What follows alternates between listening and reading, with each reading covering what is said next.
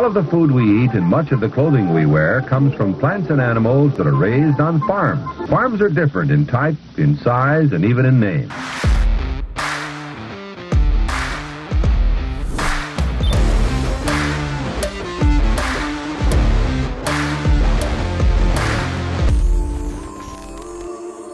Welcome to Barn Talk, homegrown edition. What happens at the barn stays in the barn. Until now, we're going to let it all out for you guys.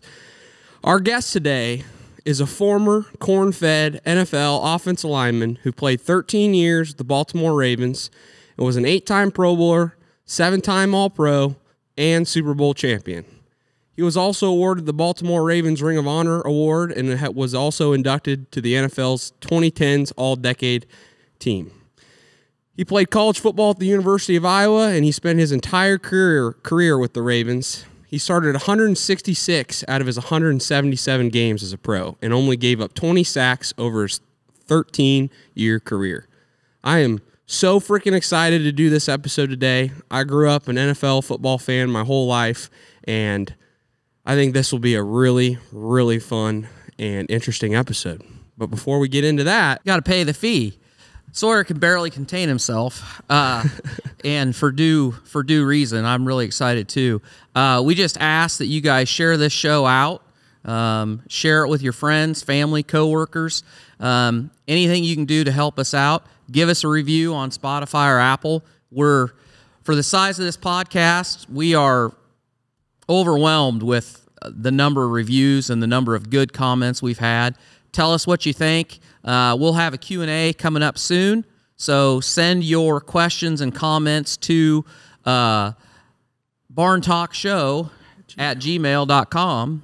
And one thing I do want to say, a big shout out to Jason Egley, former guest of the show and a friend of ours, because without him, this probably wouldn't have happened. And it's just a great example of relationships. You just never know how a relationship is going to benefit you, and he's the one that introduced us to our guest today. So without any further ado, let's get it started. Marshal Yanda, welcome to Barn Talk. Yeah, buddy. Thanks for coming down and spending your time with us this morning. Yeah, glad to be here. Place is pretty awesome. It's takes me back too, for sure. We had a barn like this growing up, and it's like you guys have done a lot of work. It's pretty cool. Well, we appreciate it. It's been a work in progress for sure. We could turn the heat way up and throw some bales around if that, give you a little nostalgia. Yeah, no doubt. Yeah, we could create some work in here real quick. You still got some straw bales. Yep, there you go. Wire tied, no less. Dang, wire tied too.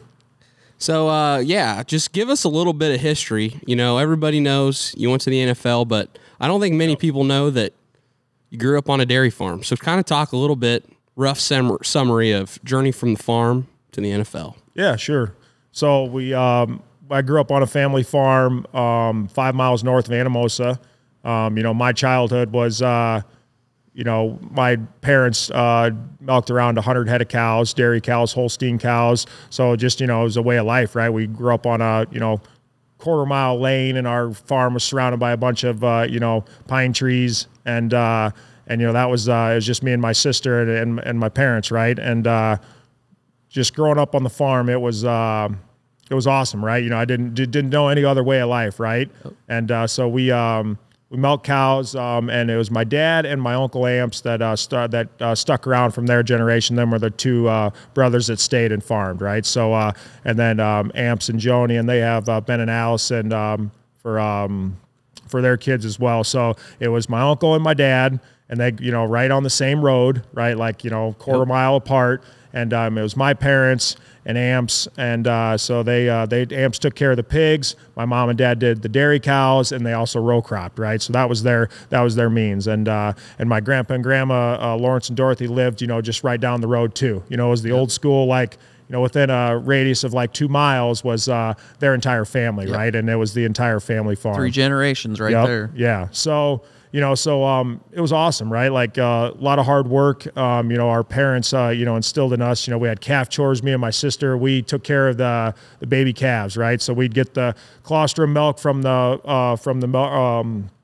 from the milk room in the morning, carry down the 5-gallon buckets down to the calf condos, and we fed the calves in the morning and then after school too. So we had to do chores before school, which was, didn't like it as a kid, right? Why are we doing this? Why me, right? As a kid, of course, you got, you can find every excuse, to get out of work or whatnot, but it was awesome, right? We had such a great upbringing, and I feel like you have to get a lot older to appreciate, that way of lifestyle and how that just wasn't a common lifestyle for a lot of kids, right? So I knew how to work, and that was something that, just as I continued in life, right, it was just something that I fell back on. No matter what, I knew how to put in a good day's work. My parents instilled that in me, respectful, and it was just great. I had a really good support system growing up. My parents were, the bedrock of my life, right? Yep.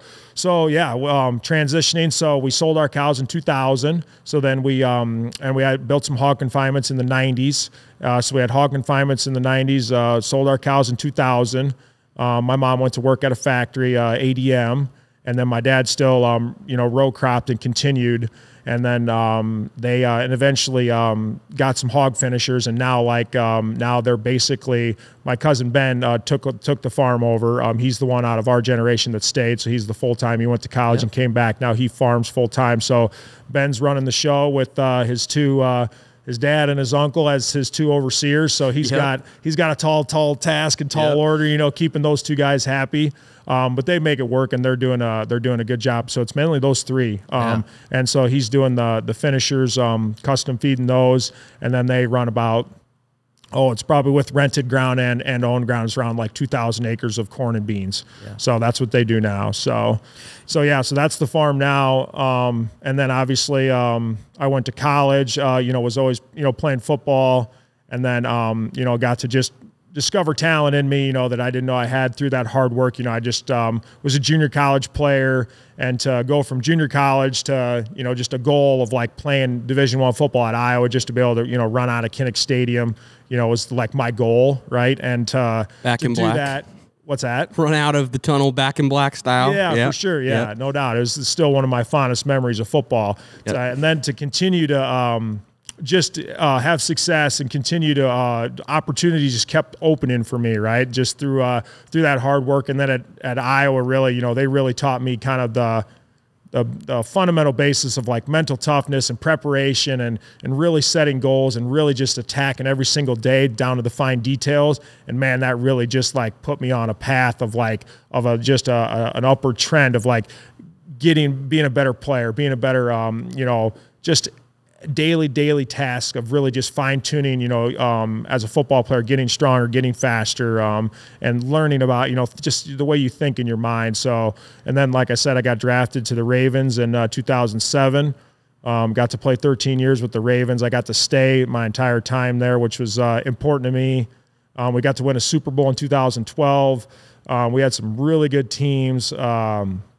Was just fortunate to be drafted by the Ravens, right? Like to be able to, you don't know where you're going to get drafted. I was super thankful just to be even like drafted, right? Well, to go to the Ravens was such just a slam dunk as far as a great franchise, stable, their goals are aligned with winning and like the long term. And so like we had a lot of success and won a lot of football games, a lot of good teams, and just met so many really good teammates along the way, right? Got to meet so many close people. So like in my life, most of my really good friends are my teammates that I had, just because like you're kind of forged in that like highly stressful environment where you really get to know what a guy's made of. You know what I mean? Whether a guy talks about it, well, I'm all about actions. I'm a father now. I say, I don't care what you say. I want to see what you do and show me, through what you do is how I'm gonna perceive you and how I'm gonna learn from you. So like guys, I thought who they were, when things got really stressful, you found out if they were really true to who they said they were, right? And a lot of times guys, what they said didn't actually show what their actions were, right? So my really good buddies were forged in those stressful environments of football. So I played 13 years with the Ravens. My last season was 2019. We were 14-2. We were first place in the AFC, this number one seed in the AFC.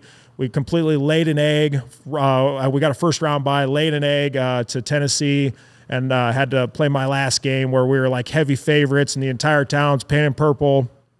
And Tennessee's like, heavy underdogs, and we go in there and we don't play well, and Derrick Henry gets rolling, and our offense, we're sputtering, and they beat us, and bring my family out on the field after the game because it was our last game. It was I knew I was retiring, so it was tough to have that last game be that way, but that's life, right? Like you don't get to everybody doesn't get to retire, winning and how you want to. So, but I got to retire as a Raven.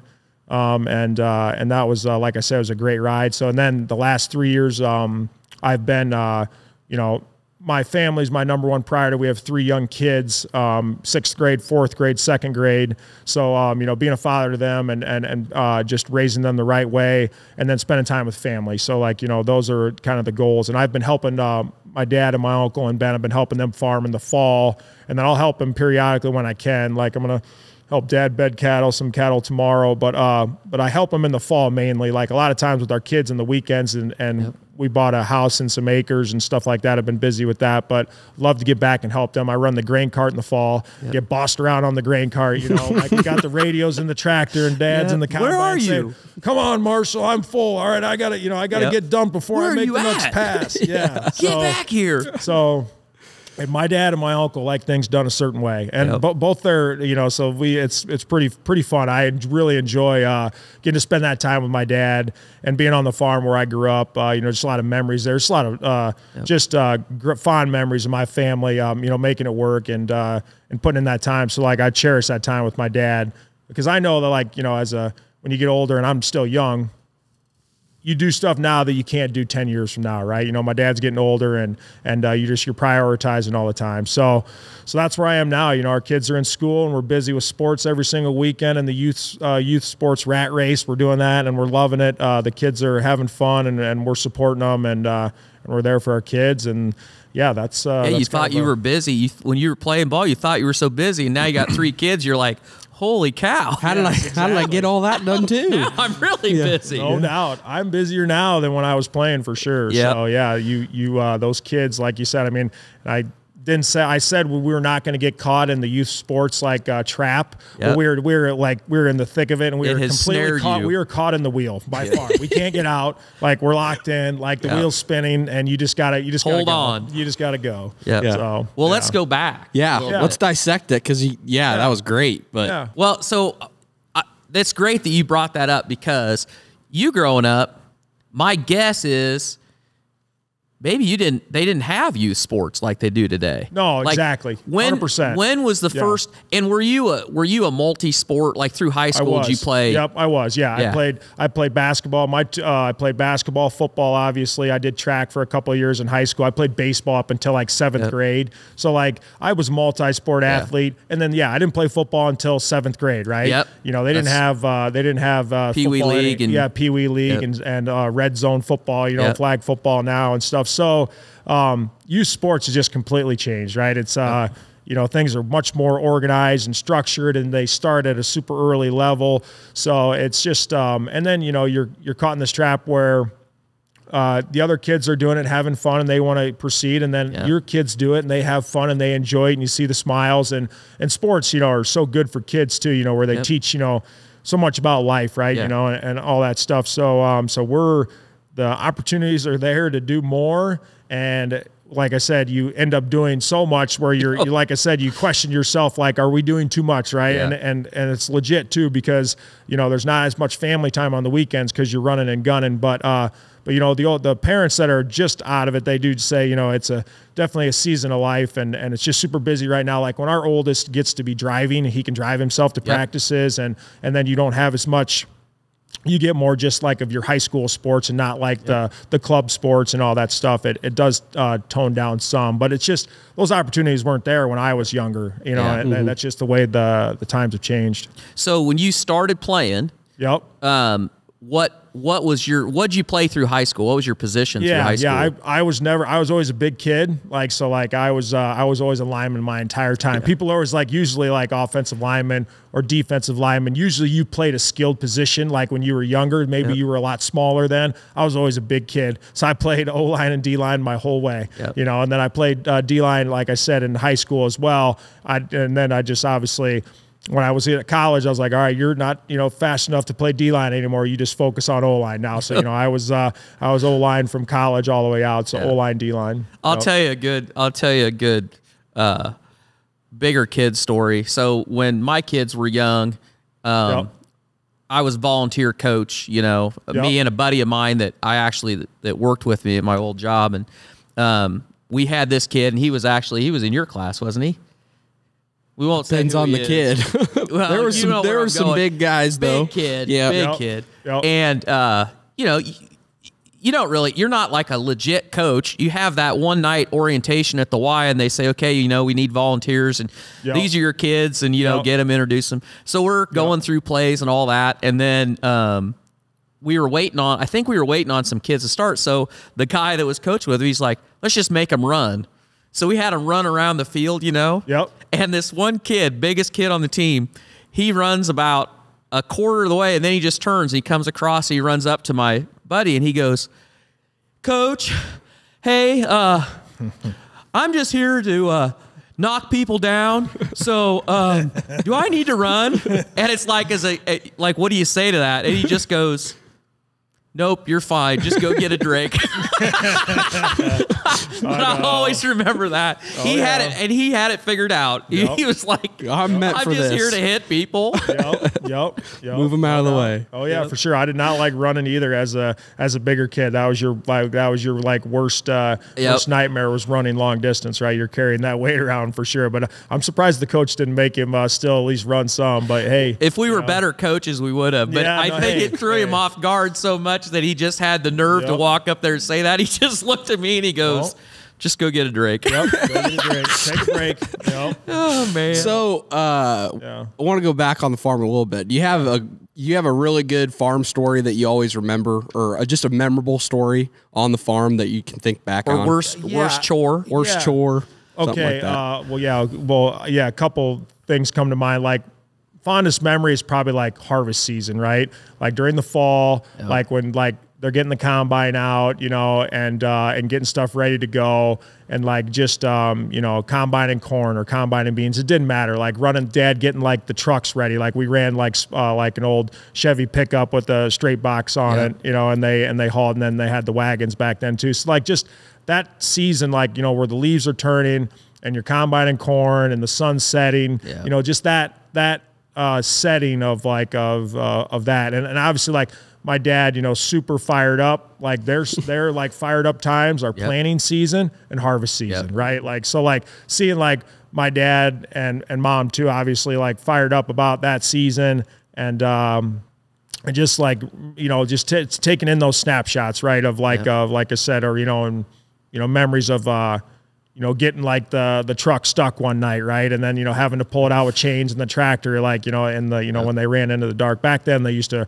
run in the dark. We don't do that too much anymore because the crew's getting to be a little bit older too, but yeah, just, I would say harvest time on the farm was an exciting time. Worst job for us was pitching calf condos. So after, we fed those baby calves, you would, bed them with straw, right? And you would bed them, and then when you would, move them, we never moved the condo, and we couldn't fit a skid loader in there, so it was just a pitchfork, and you'd bring the skid loader with the bucket, to that single condo, pitch it out, move it over, and then you would do, move it with the skid loader bucket. So pitching out calf condos for like me and my sister was one of our like jobs we didn't like, and you could barely fit in there, and getting the pitchfork in there and trying to move it around in a tight space that just wasn't fun. So those, that comes to mind. Especially as a big guy, I'm sure that was not fun at all. For sure, no doubt, for sure. So when I was a kid, we hated power washing. Yep. And then when we would get done, my dad would come over and he'd inspect your work, Yep. And my middle brother, he would always try to squeak by. Yep. So he wouldn't flip the panels over because they were gates, they weren't solid dividers. So you had to wash them both sides, then you had to flip them and he would always try to not flip them. Yep. Or for sure. Or he would start doing them all, and then he'd stop, thinking that my dad would grab one that he'd done and be like, good. Yep. But he always had the knack. And then he'd just turn around and look at us and go, do it again. Yep. No doubt, for sure. Yep. Yeah. Oh yeah. And that's a good thing, right? Like, my dad was a stickler too, right? He's one of the things done the right way. And there was like a certain way to, just like I say, every gate on our farm had a different way that you chained it, right? Like depending on the gate, how it was bent, how it was like, attached and stuff like that. So, this one, we loop the chain around this way, and then we use a little, quick connect carabiner. And then now this one, we got to, wrap it 2 times around the pipe and all that stuff. Yep. So all those like, and like, so my dad was like, you do it this way, this way, this way. Yep. So very, very set in their ways, yep. Routine. Yeah. Yep. So you get doing the farm till 7th grade, and then you get introduced to football, and you're like, all right, I like this. Yep. Get into high school. And this might have happened in JUCO too, but was there a moment in high school or JUCO when you were playing where you kind of thought to yourself, damn, okay, I got a shot. Like I did this, I got a shot at maybe going to the NFL. Was there a moment, or was it kind of just progressive? The moment for the NFL was probably was at Iowa. Yeah, when I got like my senior year at Iowa, because like I always knew that like I was a bigger kid and I loved like my like the thing I loved about football is just being physical. Like I was a physical kid. I loved like playing sports and roughhouse and just anything that was like running into people and tackling people like and just being rough. Like I loved that life. So like football was my sport for sure. But I was always a good athlete in high school and had good, I wouldn't say good athlete, I would say good football player, right? But big kid, loved to be physical. But NIAC, it was always, junior college was always about getting just to Iowa, right? Like I was trying to get to Division I. That was my goal. So, and I was doing well and having success. It wasn't thinking about the NFL. It was trying to get to Iowa. And then, like I said, at Iowa, when I got there, I was, buried on the depth chart right away for about 6 months. Like, so I was like, hey, like, I'm just trying to get to be a starter here. To try to do that is a tough thing to do, right? It's not easy. So like everything was like kind of stepped at a time. And then I started my junior year, and then you go into your senior year, and I'm playing. I'm like, man, this is awesome. I'm like having some success. And then I got invited to the Senior Bowl. And when you get invited to the Senior Bowl, and I didn't know this until people say, about 90% of people that get invited to the Senior Bowl make an active roster in the NFL that fall. So that was my light bulb, like, man, 90% of these guys that get invited to the Senior Bowl make an active roster. I got a chance to play in the NFL. So that was like kind of like the moment, like, wow, like I possibly have an opportunity to play in the NFL. And that, like, it's an amazing, like, feeling and accomplishment. And you're getting calls from like agents at this point. Like soonly after that, agents start picking up on that as well. They have the list of the Senior Bowl invites, and they start going down their holes of networking and calling people. So super exciting time. And you don't realize, all that hard work and opportunities that you're making the right decisions, that's all mattering, right? And now it's starting to really like, take off and stuff. So it was an exciting time in my life for sure. Yeah.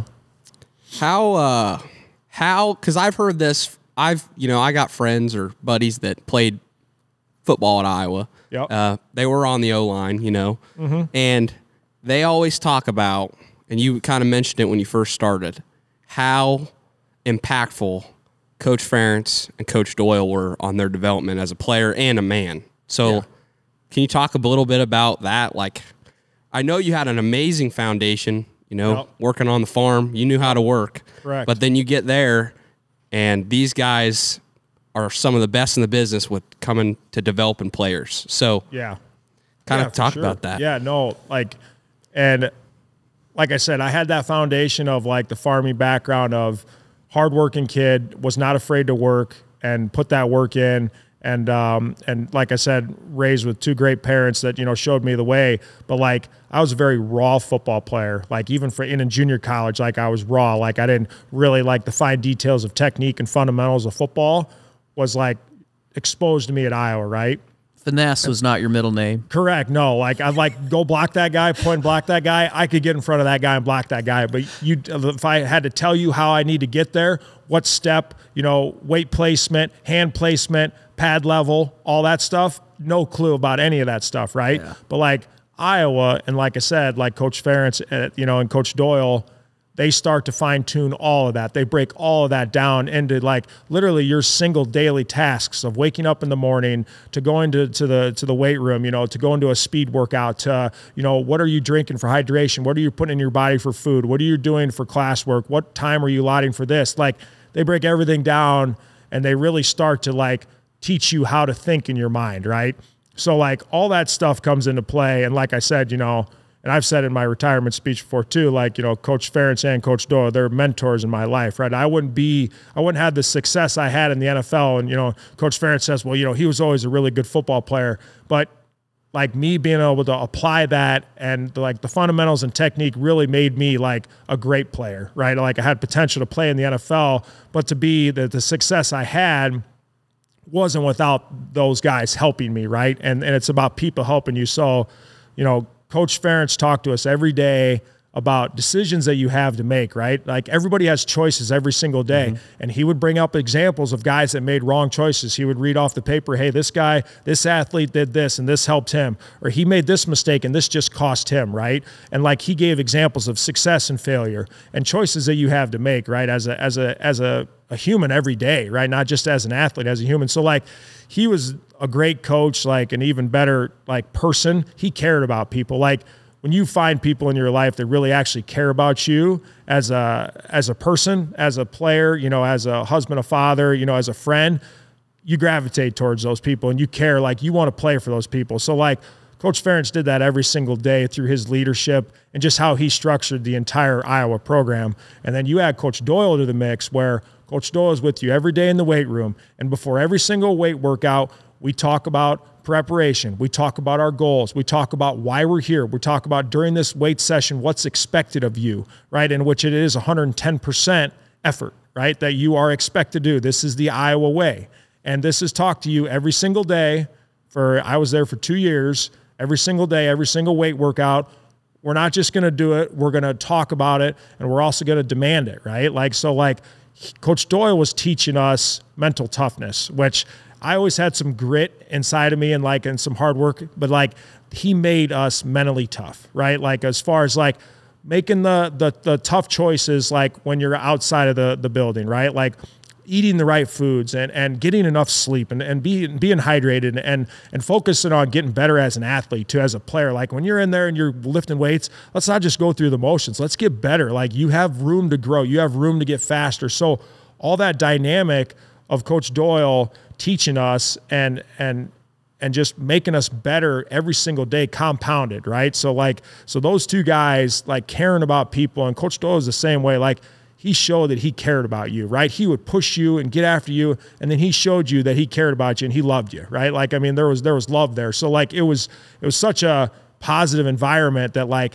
man, you just set you on a path, like I said, where I discovered talent I had no idea that I had, right? Like if you told me that I was going to play 13 years in the NFL and have that much success when I'm at junior college, that was in me, I had no idea. You know what I mean? Yeah. I was like, yeah, okay, I'm a good football player, but like to be able to have as much success as I had, it was because of those two guys. You know what I mean? Like they really set you on the path. Yeah, because like, you know, just like in the NFL, guys were like, oh, we know where Marshall's at. You know what I mean? You can say at 7:10, I'm going to be in the hot tub. And then at 7:20, I'm going to eat breakfast. And then 7:30, I'm getting ready for the meeting. And then 7:40, you know, I'm never late. You know what I mean? I was late, you know, 1 or 2 times maybe in 13 years with the Ravens, right? Like at Iowa, like I was late twice.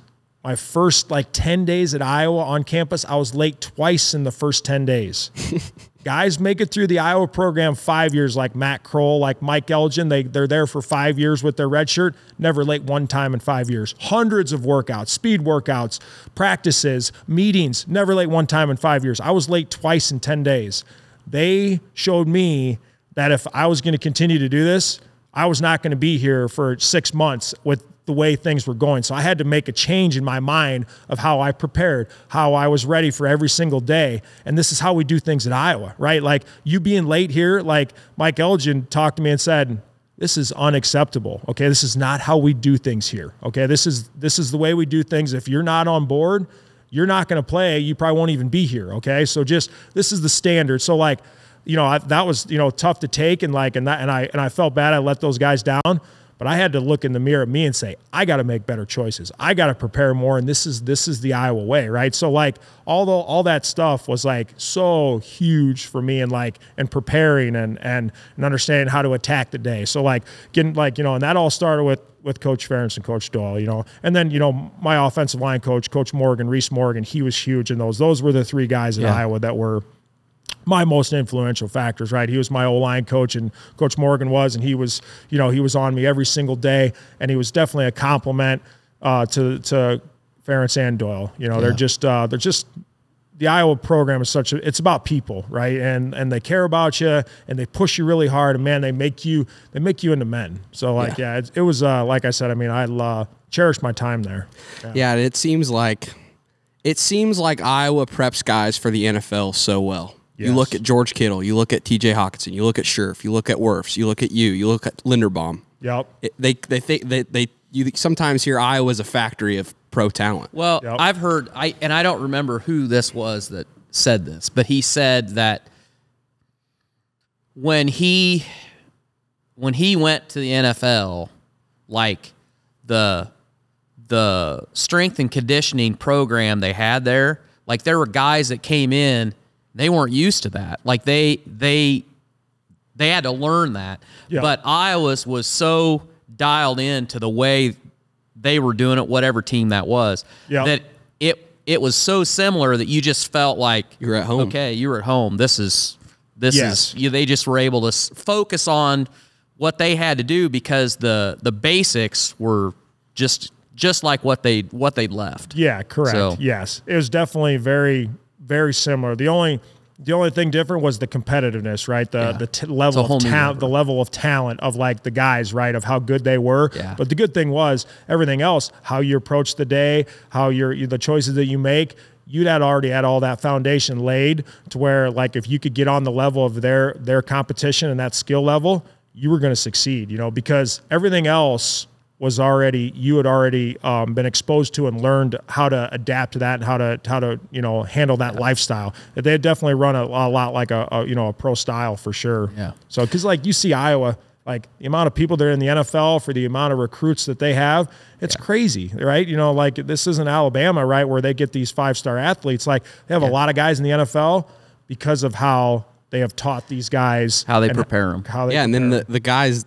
Like, there's very few busts that come out of Iowa. That's the thing. It just feels like they succeed. Yep, for sure. Because they just know how to do it, how to work. Yep, so that's awesome. When you play your last game as a Hawkeye. Yep. But you have all this time between that and when the draft. Yep.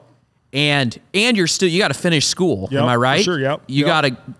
Yep. Isn't that? Like, what's that like to know, okay, out there's the possibility that I could be playing in the NFL, but I'm just a college student and I gotta get through this. Yeah. What was that like? I remember them, preparing us and talking to us about that, right? Like saying, like what stage of like you're in as far as, you're preparing. So you're preparing for the combine usually comes first in February. And then you have your pro day in March at Iowa. And then you have the draft in April. So those things like were stacked, it's like this is first, this is second, this is third. So, early on, and obviously your schooling is up there, very important. Getting your degree was very important, right? Yeah. Coach Ferentz talked about it all the time. Getting your degree should be just as important as anything you do on the football field. So finishing your degree, getting that done and making that a priority, right? Like making the choices and make sure you're doing everything you need to in line to get that done. And then you're just preparing, still lifting weights, still going to speed workouts, still preparing for the combine, right? So all that's transitioned into testing, right? So now all of a sudden you're working on 40-yard dashes and pro agilities and 10-yard sprints and all the measurable testing, the bench press and all that stuff. So you're testing for the combine. Then you have your own pro day, right? Where the guys, so you're testing again. So it's a big testing phase the measurables of all your diving into the details of your measurables and your times, so to speak, how fast you are, how explosive you are. So, and then comes the draft. So like you were all laid out, the game plan of like day to day, right? You were still training, 4 to 5 days a week, training for that and just preparing, right? And preparing to possibly be drafted. And if you weren't drafted, then getting undrafted and still having an opportunity. So, there was still a big group of guys that were training and you were still, it was still, very routine and very similar to the program. Yeah. It was just the mechanics of it. The fine details were just a little different, right? Just like the type of workouts you were doing were just altered, but very still similar, but also exciting too, right? Like you have an opportunity to play in the NFL and you're on this path and it's very exciting, right? Like I just remember being that time like, okay, I'm finishing school and now I'm going to have an opportunity to play. And since, like I said, they kind of, the Senior Bowl reference, it's like you have an opportunity to be drafted. So, exciting time in your life and just trying to, test well. And unfortunately I wasn't a good tester. So I wasn't like a good bench presser. I wasn't like a real fast 40 time. Like Coach Ferentz talks about all the time. Like I was not like when you seen me in shorts and you seen my measurables, nothing was like really like eye popping. Maybe it is actually maybe like, hey, like he doesn't like look the part, but my best attribute was that I was a football player, right? And I had that strength on the field. So it was like I said, it was an exciting time for sure. Yeah, you definitely didn't have a lot of downtime that you had to sit and just contemplate because you were in that routine and that had to make it better. So did you have any inkling of what teams were interested in you? You don't, because like when we went to the combine, you have these meetings with all the teams and they, the scouts meet with you and they sit down with you and they talk with you and you just, you don't, just because like every team's needs are different and then like where they're evaluating, where they have you on their board, right? That's the most important thing. And you'll never know that until actually draft day. Yeah. So you don't know, and that's fine, right? You can't control that. So you don't worry about it, right? They teach you that at Iowa all the time, right? Yep. Like if you can't control that, there's no use worrying about it. Control the controllables. Exactly, right? Because like some people worry about the things that they have no control over. So like why burn yourself up about it? Just move on. You're focused on what you can affect right now in this day, this month, this year, all that stuff. So so yeah, they didn't. They just so when you come draft day, you had no idea, right? So like kind of fast forwarding to that, right? April's draft day, and like the big debate is whether you have a draft party or not, right? Well, they had told me that like I said with the Senior Bowl, and then also they did give you a little bit of an inkling. I forget what that system is called. There's some system where they can give you a possible draft round estimate, right? Where you might go, if you're going to go. And they said mine was either between 3rd and 6th round. So they said, well, and I'm like, well, if it's 3rd and 6th round, there's only 7 rounds, then more than likely I'm going to get drafted. So I did have a draft party at my mom's house in Iowa City. So we had everybody over, and back then the first day was the first 3 rounds. So the first 3 rounds were that day. Well, still to this day, it was a awesome day, very memorable experience, but I didn't get drafted till like 9:45 at night. Well, we started, our draft party, right, at like 11 a.m., right? Yeah. So by like 9:45 at night, either everybody's tired and, this is dragging on, and it kind of put the pressure like that it shouldn't have been like we shouldn't have had a party, right? Because I'm happy, happy to be drafted, but like everybody waiting around until 9:45 at night was tough on everybody, right? And like the pressure, and then you start seeing possibly linemen drafted ahead of you were like, hey, well, I thought I was better than this guy. I thought this, I thought all those, like the stuff that's not important, all of a sudden kind of the pressure, everybody being there for you, and then you're not getting drafted, right? Well, still, I'm very fortunate. I'm still very grateful that like I went in the 3rd round, right? That still was a huge deal to me, but just having the party puts that extra pressure on there, which shouldn't have been there. And nobody's batting 100%. Like I said, it was still a good time and it was still a memorable experience. And, and getting the call, from, it was from, Coach Billick at the time, the head coach, and we're going to draft you the Ravens. How does that sound? And it's just like, man, it's like, sounds great. I'm excited for the opportunity. And okay, sounds good. We're going to pick you and we'll see you soon. Right. Yep. So like, having that experience and know, like, I was going to the Ravens and they were 14-2 the year before. I'm like, this is awesome. Like, and also Coach Ferentz coached at Baltimore. That is that's a special relationship. And a lot of people, that's a really weird, a lot of people don't realize how, like, the Ravens was the demise of the Browns.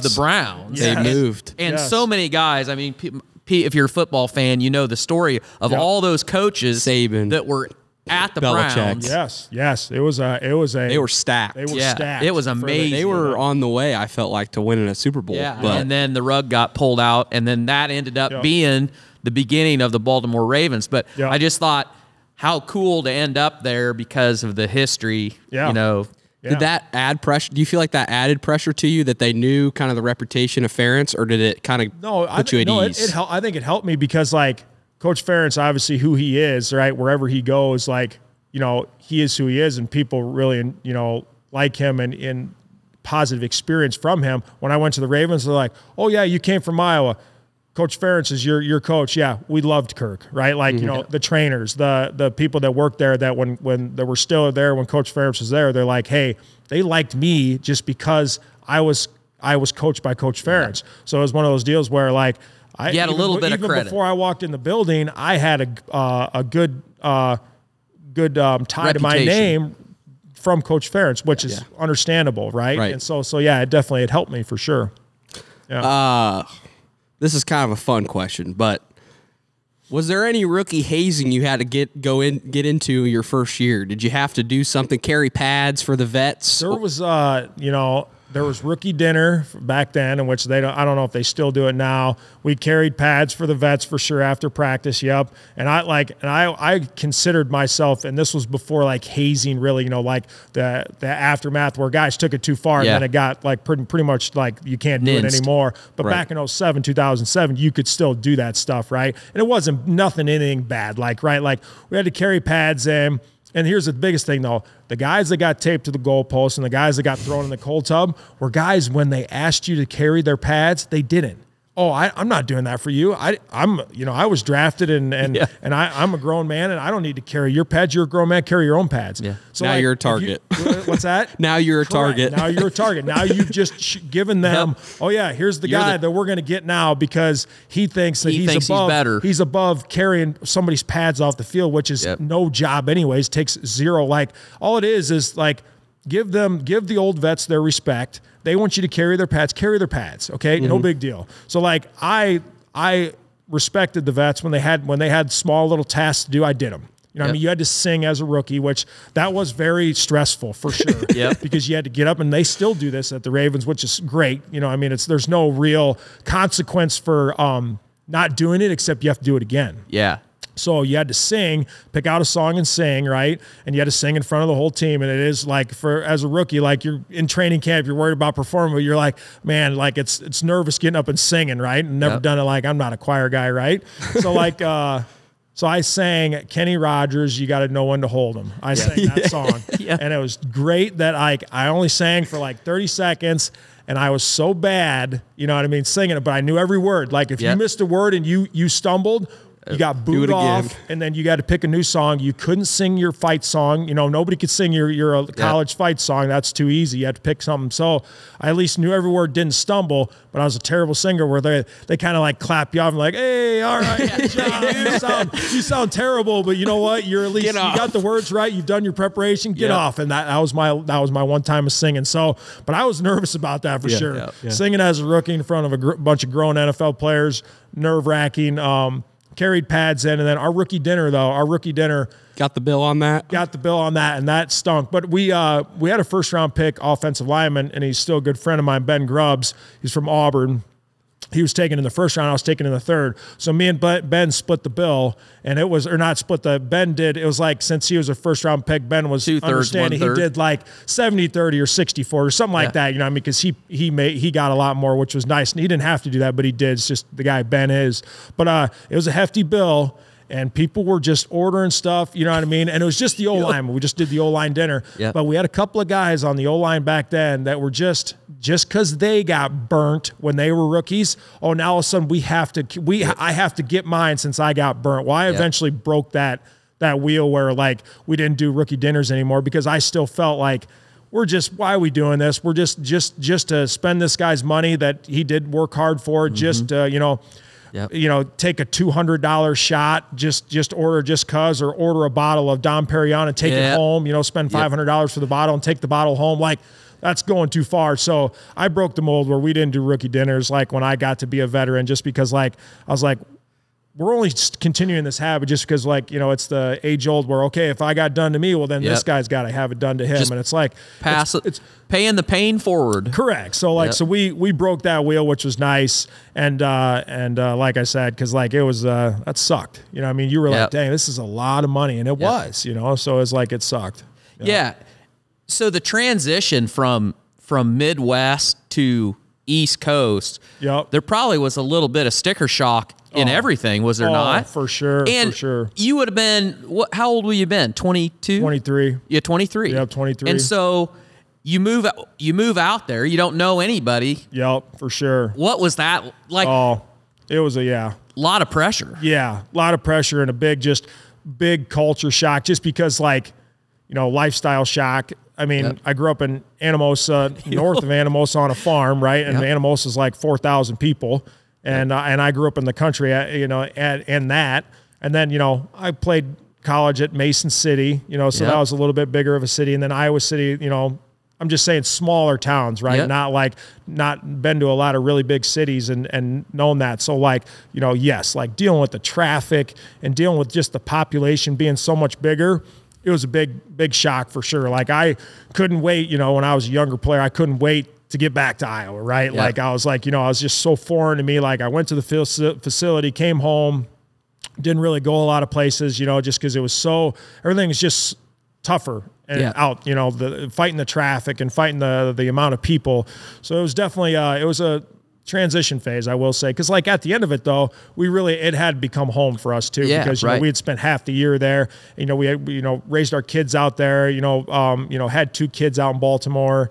And that place really became home for us. But the first, 3-4 years, it was definitely, it was tough, just coming from, a small town Iowa kid for sure. So were you married when you went out there? Were you dating your wife? Nope, I wasn't. Nope. I was single my rookie year. I was going to say freshman year, my rookie year. And then me and Shannon started dating, the off season after my rookie year. So it was 2008, going into my second year. So, yep. And it was Mike Elgin that I played with at Iowa, a good friend of mine. It was his cousin, so he set us up on a blind date. Oh, nice. And we had actually met in college and got to meet her and stuff like that, and had a conversation with her, and just things never worked out then. But I didn't remember that she was a farm girl from Iowa, very nice girl, and then just our paths never crossed again. And then Mike Elgin says, "Hey, I got this cousin you need to meet," and I'm like, Mike, I'm not meeting your cousin, okay? All right? I'm not meeting your cousin, right? Yeah. And obviously he's like, and then Mike's an engineer, works at John Deere, very calculated guy, and he's like, Marshall, I can see you spending the rest of your life with this girl. And I'm like, Mike, chill out, okay? Right? I'm more like the, let's not get so serious so dang soon, right? Yeah. But it was great, right? She's a amazing girl, and we got 3 wonderful kids, and I'm super thankful for her, because she's definitely been through a lot with me and all the injuries and taking care of me. And yeah, she's a great woman.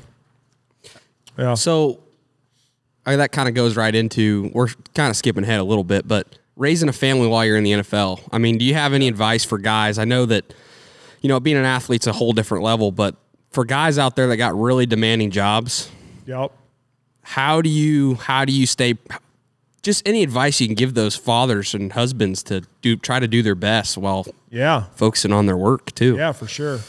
I would say what comes to my mind first is number one, picking the right woman, right? That even if say you're not married yet, you don't have any kids yet, picking the right woman that is hardworking, that is accountable, that is that when things go get tough, like she's gonna like be a compliment to you, right? So like picking the right woman that has the same values as you, and understanding that like things are going to get tougher as we continue to grow. Like as our family grows and we start getting married and start having kids, things are going to be tougher. So if you don't have some of that stuff ironed out, just know that's going to magnify as you start having kids, as you start expanding. Life gets harder as you get older with just decisions and choices, and kids being, kids, like that can be really tough. So picking the right woman is very important. And then I would say after you have that and you guys start having kids, a lot of it does definitely come natural, because like you can tell people, oh, your life's going to change when you have kids, and people told me the same thing,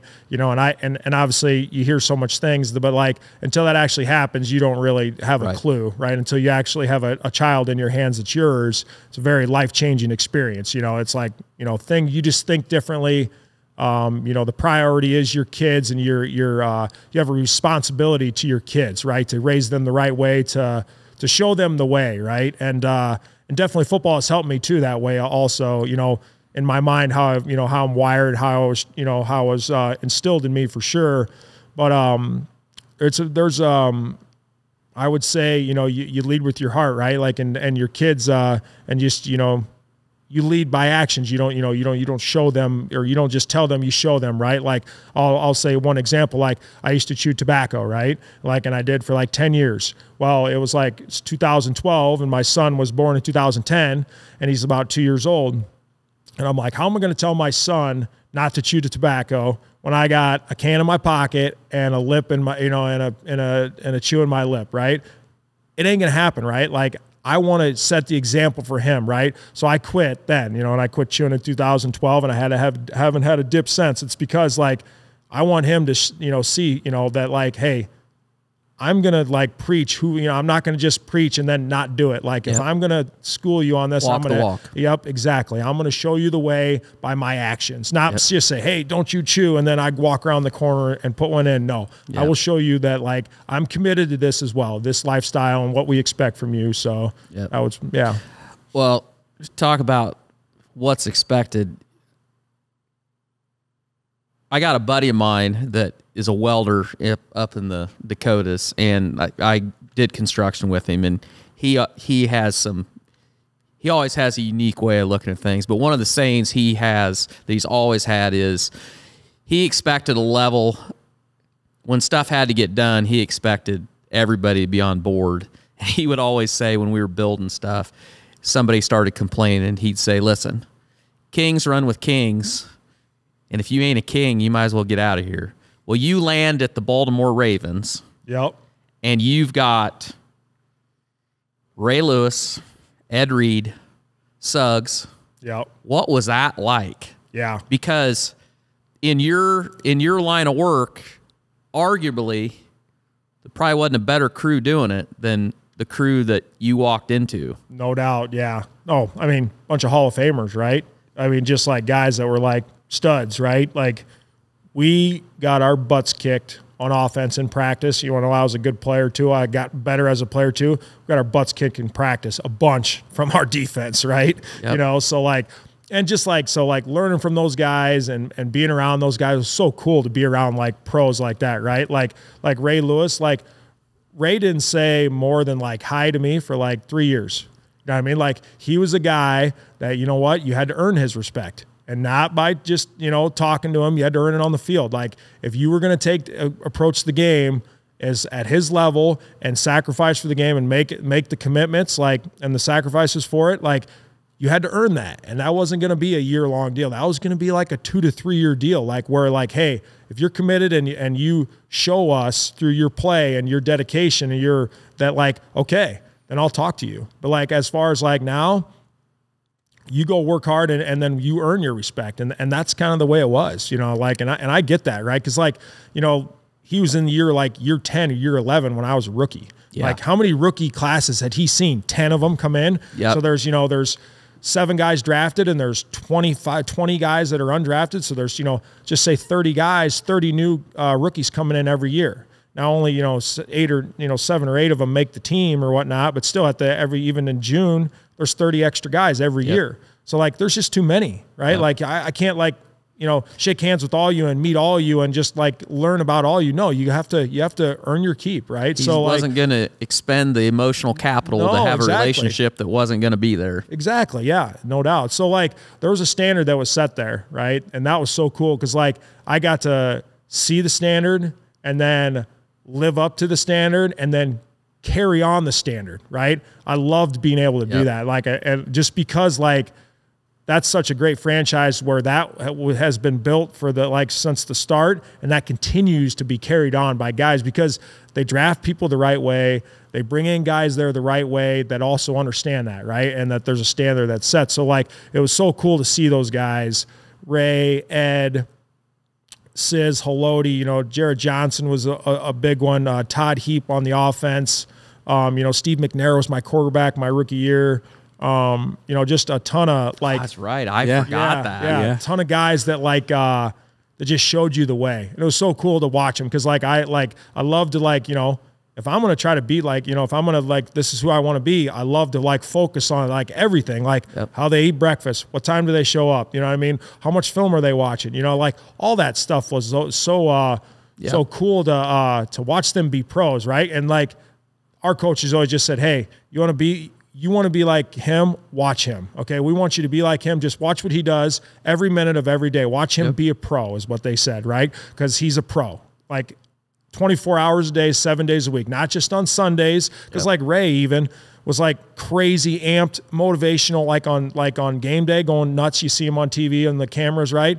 6 days out of the week, he was very quiet, very calm, but never late, never, not showed up to a meeting on time, giving everything to football, lifting weights hard, training hard, soaked in sweat all the time after a workout, was a pro the whole time. So it's neat to be around guys like that just paved the way.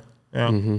Do you have any stories involve any of those guys that you can remember? Most memorable story of those guys? I would say my most memorable story. So I got a good Ray Lewis story and I've told it before, but my rookie year we were in practice and I did not know there was a standard where in practice where Ray was in year 10 or 11 and you didn't really want to necessarily hit Ray real hard in practice, right? Because he's taking a lot of hits and you're trying to, and I get it, I was the same way as I transitioned. I didn't know, right? I'm just doing my job. I'm going to do my job at a high level. I got this guy to block. I'll block him, right? Well, it was like a tunnel screen pass where it was a pass that was out to the receiver and then I had to block downfield. Well, so I had to block Ray on that play, and it was kind of a transition play where the play continued on out near the numbers. And so I had stayed locked up with Ray, and then I kind of stayed in front of him, and then I probably, stayed locked on him, blocking him too long, and he proceeded to just throw me to the ground, just grab my jersey and just ragdoll me to the ground, just got hip tossed to the ground. And so I'm getting up and I'm damn, he's pissed. I can just tell the way he threw me down. Normally they'll just let you go, So he threw me down, and then I get up and he's kind of standing over me, and and he's looking at me with a stern face, mad. Don't you ever do that again. And I didn't even bat an eye, miss a beat. I said, Ray, no problem, never again. And to that day, ever since that day, I never did hit him really hard again. Cause so we go to meet the film after that play, we go in there and my offensive line coach he's kind of chuckling. He's like, yeah, we probably should have told you, you're not really supposed to, stay blocking Ray that long or hit him that hard. Okay. We don't really expect you to do that. You're really not supposed to do that. And then everybody's kind of laughing. I'm that would have been nice. Thanks for letting me know, don't tell me until after the fact. But of course, they had to get a few laughs out of that. Right. Do you feel like that was kind of a test to see, is he afraid of Ray Lewis or is he going to just? No, I think they're excited that they knew I was aggressive and that I'm going to go block anybody. They're going we're just going to let him throw him out there, see what happens. Yeah. So that was definitely a good story where you got to know your role. Yep. Know your role. 100%. And then as you guys being a veteran, you kind of same sure. deal. You just take care of each other. Certain guys, and that's just the way it is, right? After you've really gained a lot of respect and established, you still have to prove it, no doubt about it, but it's not there. It's also taking care of a player when if you're in year 10 and above or whatever, just a number of years. It doesn't matter. Don't put a number on it, but like you've proven yourself. You've proven yourself that you're a physical hammer. We don't need you on a Wednesday, literally like just completely like, cutting guys in half, because we want you to save that for Sunday. Because as you get to be an older player, you can't do that on Wednesday, Thursday, Friday, and then go do that on Sunday. As an older player, that comes down to 1 day a week where you can flip that switch and be that hammer. Yep. We need your hammer on Sunday. Like, try to we're going to work on technique the rest of the time. Yeah, correct. Yes. Yep. Yeah. So this is something that this was one of my favorite questions I thought up when I was making this outline. The Steelers versus Ravens rivalry. Yes. One of the best rivalries in the last 2 decades, if not ever. Yep, for sure. I am a Cowboys fan. Okay. And I every time the Ravens and Steelers played, I tuned in, because those games weren't just about the 2 quarterbacks playing. Joe Flacco, Lamar, Big Ben, obviously great talents. Yep. But those games, it always felt like defense, hard hits, fighting, in the trenches, special teams, made or break the game. For sure. And I just wanted to know, what is the mindset going into a Steelers matchup? Sometimes you guys play them twice a year. Sometimes you guys play them 3 times a year. Yep. Is that a more intense week than any other one? Well, no, I wouldn't say it's not, because you got to take, like I said, I'm a preparation guy. You approach every single game the same, but just to set the stage of that is like when you get drafted to Baltimore and you come in the building, one of your first meetings is you were drafted here to beat Pittsburgh. Okay. Yeah. We brought you here to beat Pittsburgh. Like you were drafted here to beat this team, and actually like, dang, Cincinnati kicked our butts during my time more than the Steelers. Yeah. But you were drafted here to beat Pittsburgh. Yeah. And that set this tone right out the gate that like, we're here. We don't do anything unless they're in our division. We got to beat them twice a year.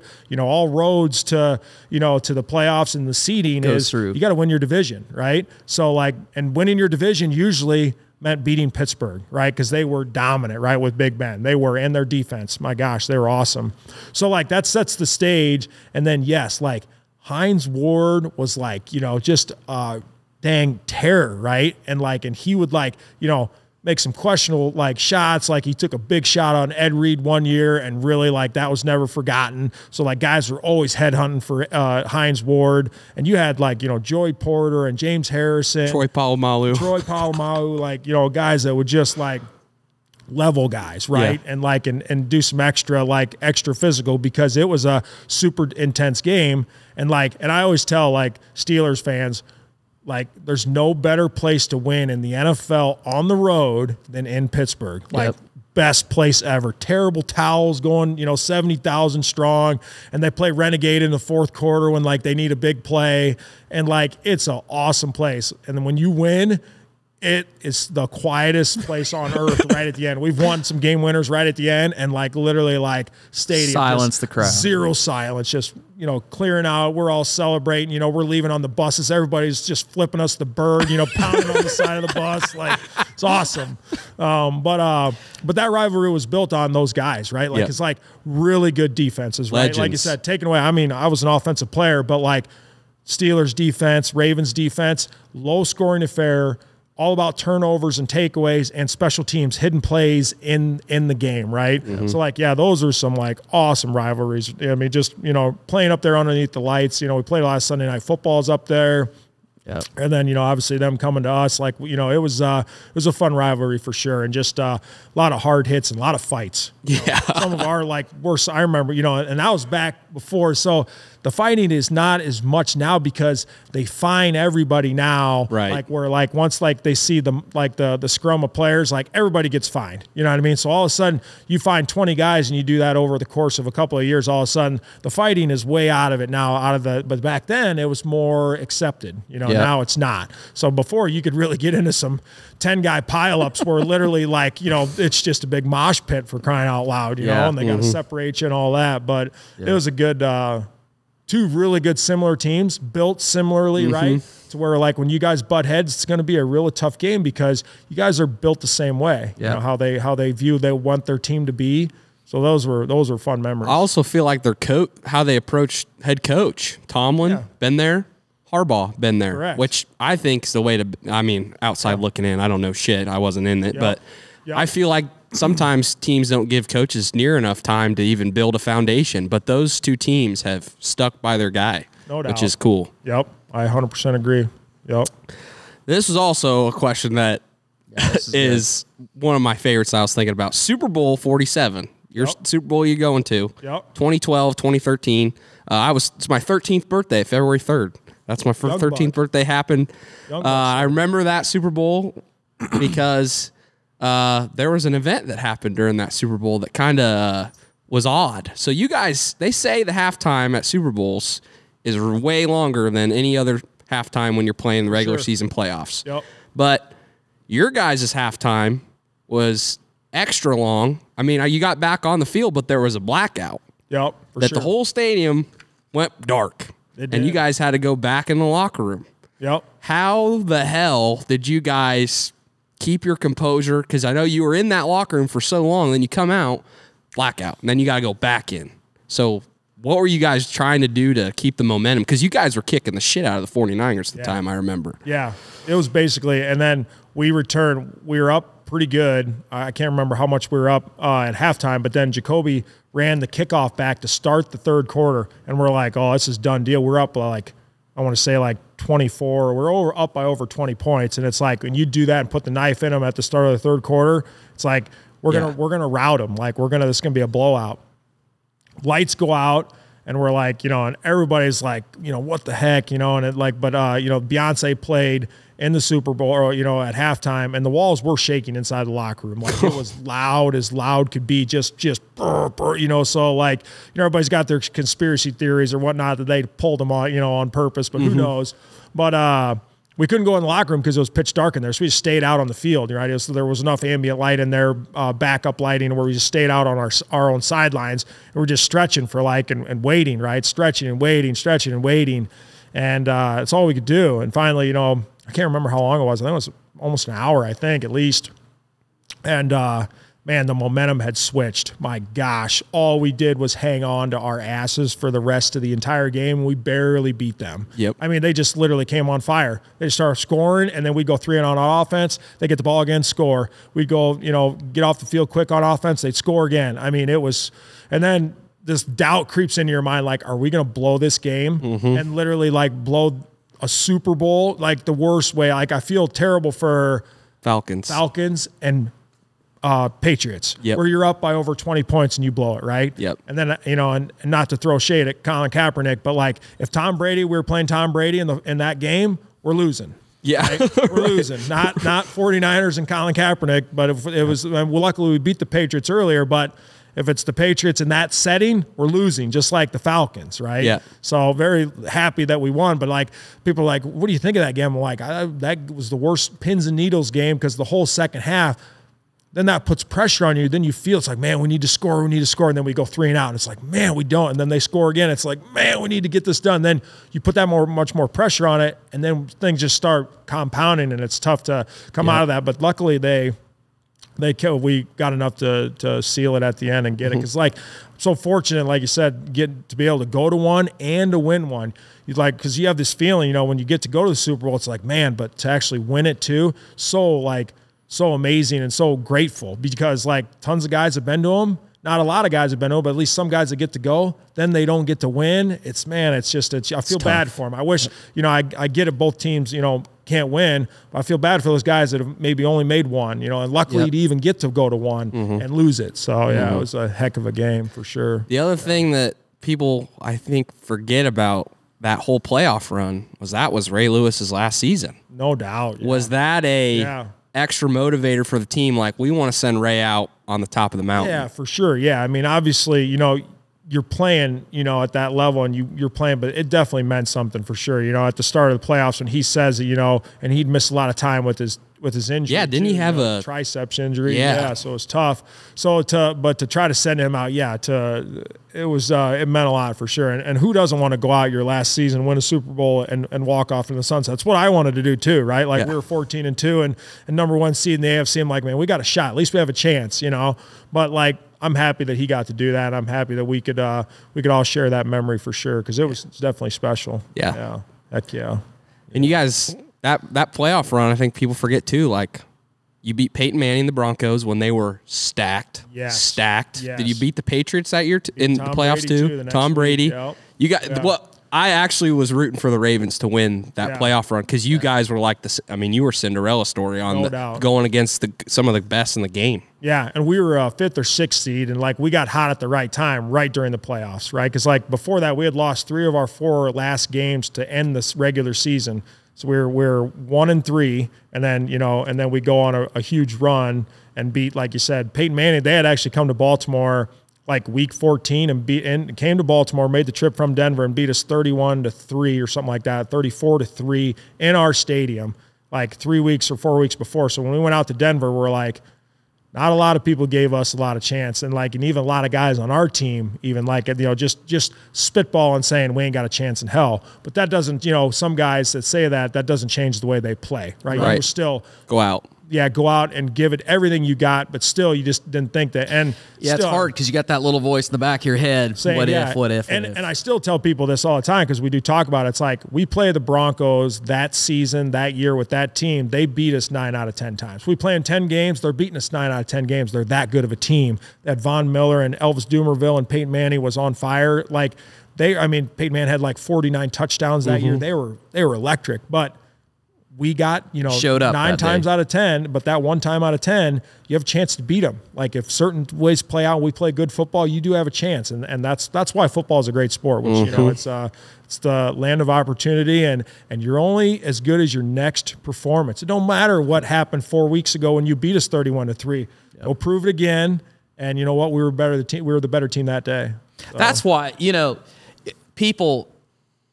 professional sports rolls over into so many aspects of life because of that.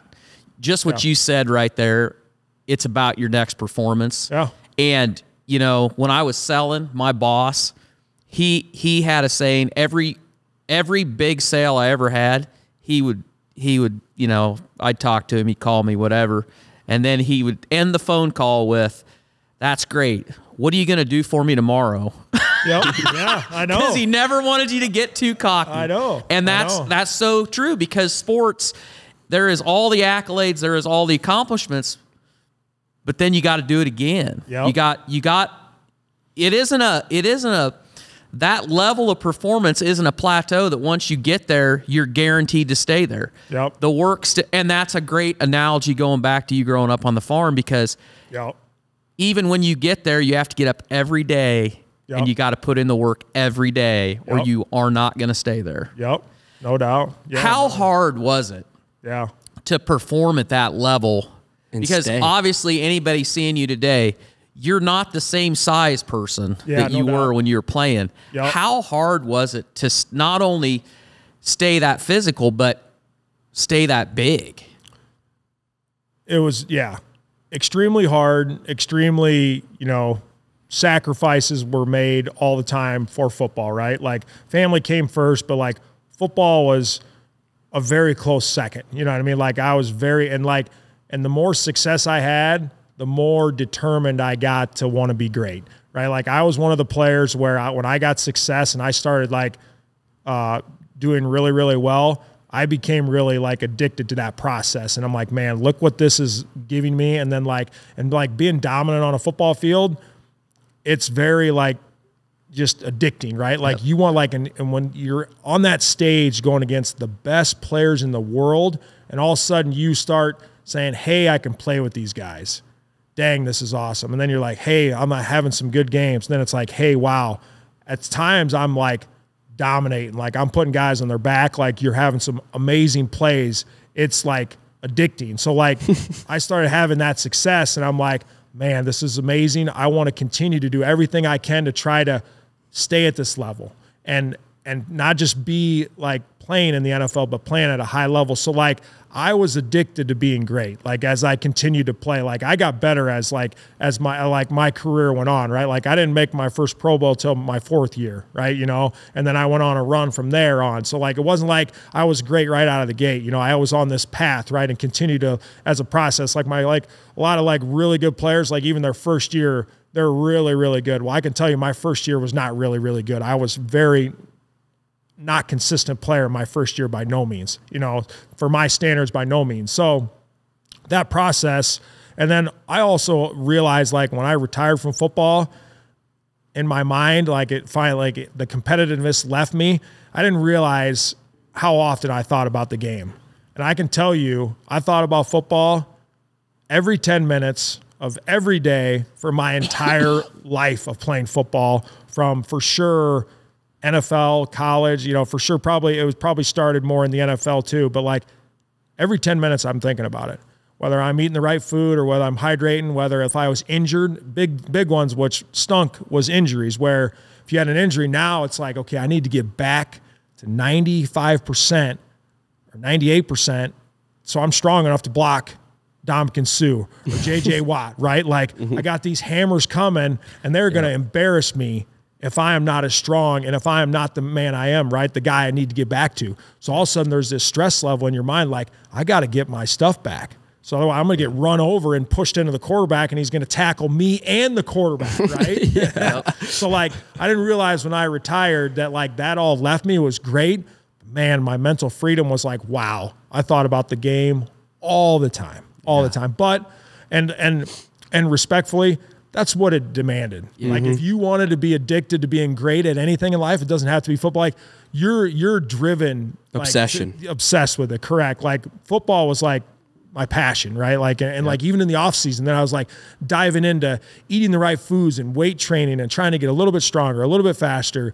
And, and just all the dynamics of that. Like it was always 100% 365 year round, just obsession for sure. And that's but for me to stay at that level and play at that level, that's what it took. Cause like you said, I mean, you're only as good as your next performance. Like I seen guys play 5 years and do really, really well. And then year 6, they hit a rough patch and they get benched. And they don't get benched after the game. They get benched at halftime. Yeah. Literally halftime, they say, hey, that's enough for you for the day. We're going to let somebody else try. And they literally lose their job at halftime after 5 years of getting it done. And they don't even make it to the end of the game. You get your job taken from you. Yeah. So it's like, that was always in the back of your mind too, that like, you got to perform every single next opportunity. It doesn't matter how many Pro Bowls or what you've done. Yep. Prove it again. And again, and again. And then you got a new, like, oh, here comes J.J. Watt. You know what I mean? Oh, this guy's pretty good. Moving across the D-line, no matter where you're at. Your butt, and then you're like, wow, that guy's good. And then it's like, oh, boy, here comes Aaron Donald. They say this guy's going to be pretty good. And then it's like, wow, that guy's really good. You know what I mean? Like, all of a sudden, you're like, these guys are, they're legit, and then you got to, prepare for new guys, new hammers. And it's like, man, it's the real deal. Yeah. Hey, this is a little off the subject, but I wanted you brought up Sue. Yeah. So I don't know if it's probably been 4 years ago now. Company I worked for, we ended up taking a trip to Nashville. The Titans were playing Miami. Yep. And Sue was playing for Miami. Yep. And it's a whole different experience going to a football game when you're actually there and you're down close to sidelines versus watching on TV, because you see so many little things. Yeah. And I have to say, that guy, he literally, when he wasn't on the field, he would be on the sideline, and wherever the ball was, he would be there on the sideline, just trash talking.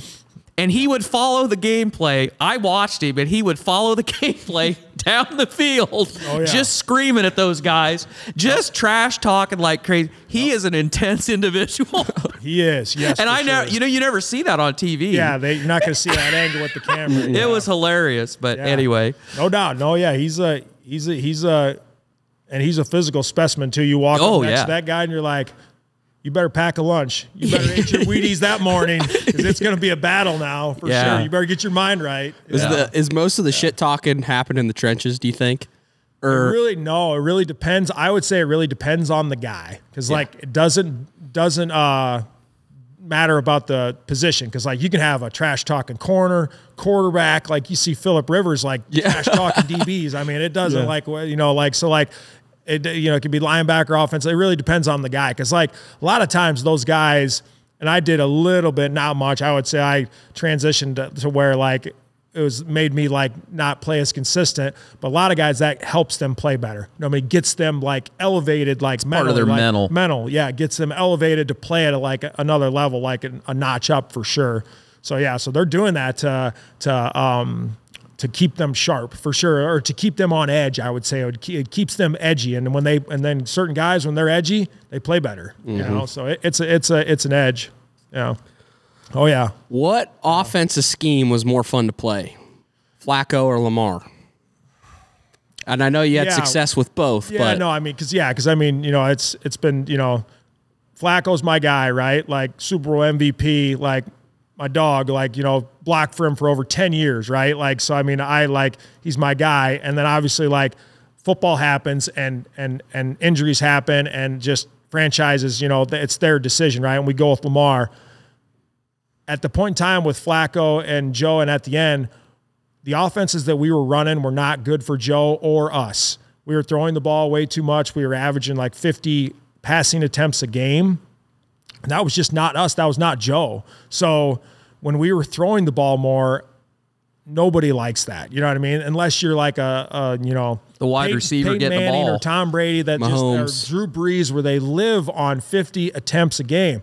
That wasn't Joe. That wasn't us. Well, somehow we got to that. And I mean, we could talk for 5 hours on that, and I could get fired up and pissed about it. Yeah. But we were throwing the ball too much at the end. It was a breath of fresh air to finally commit to the run again. We had went like 3 or 4 years with not committing to it. People want to talk about it. We had coaches that talk about it.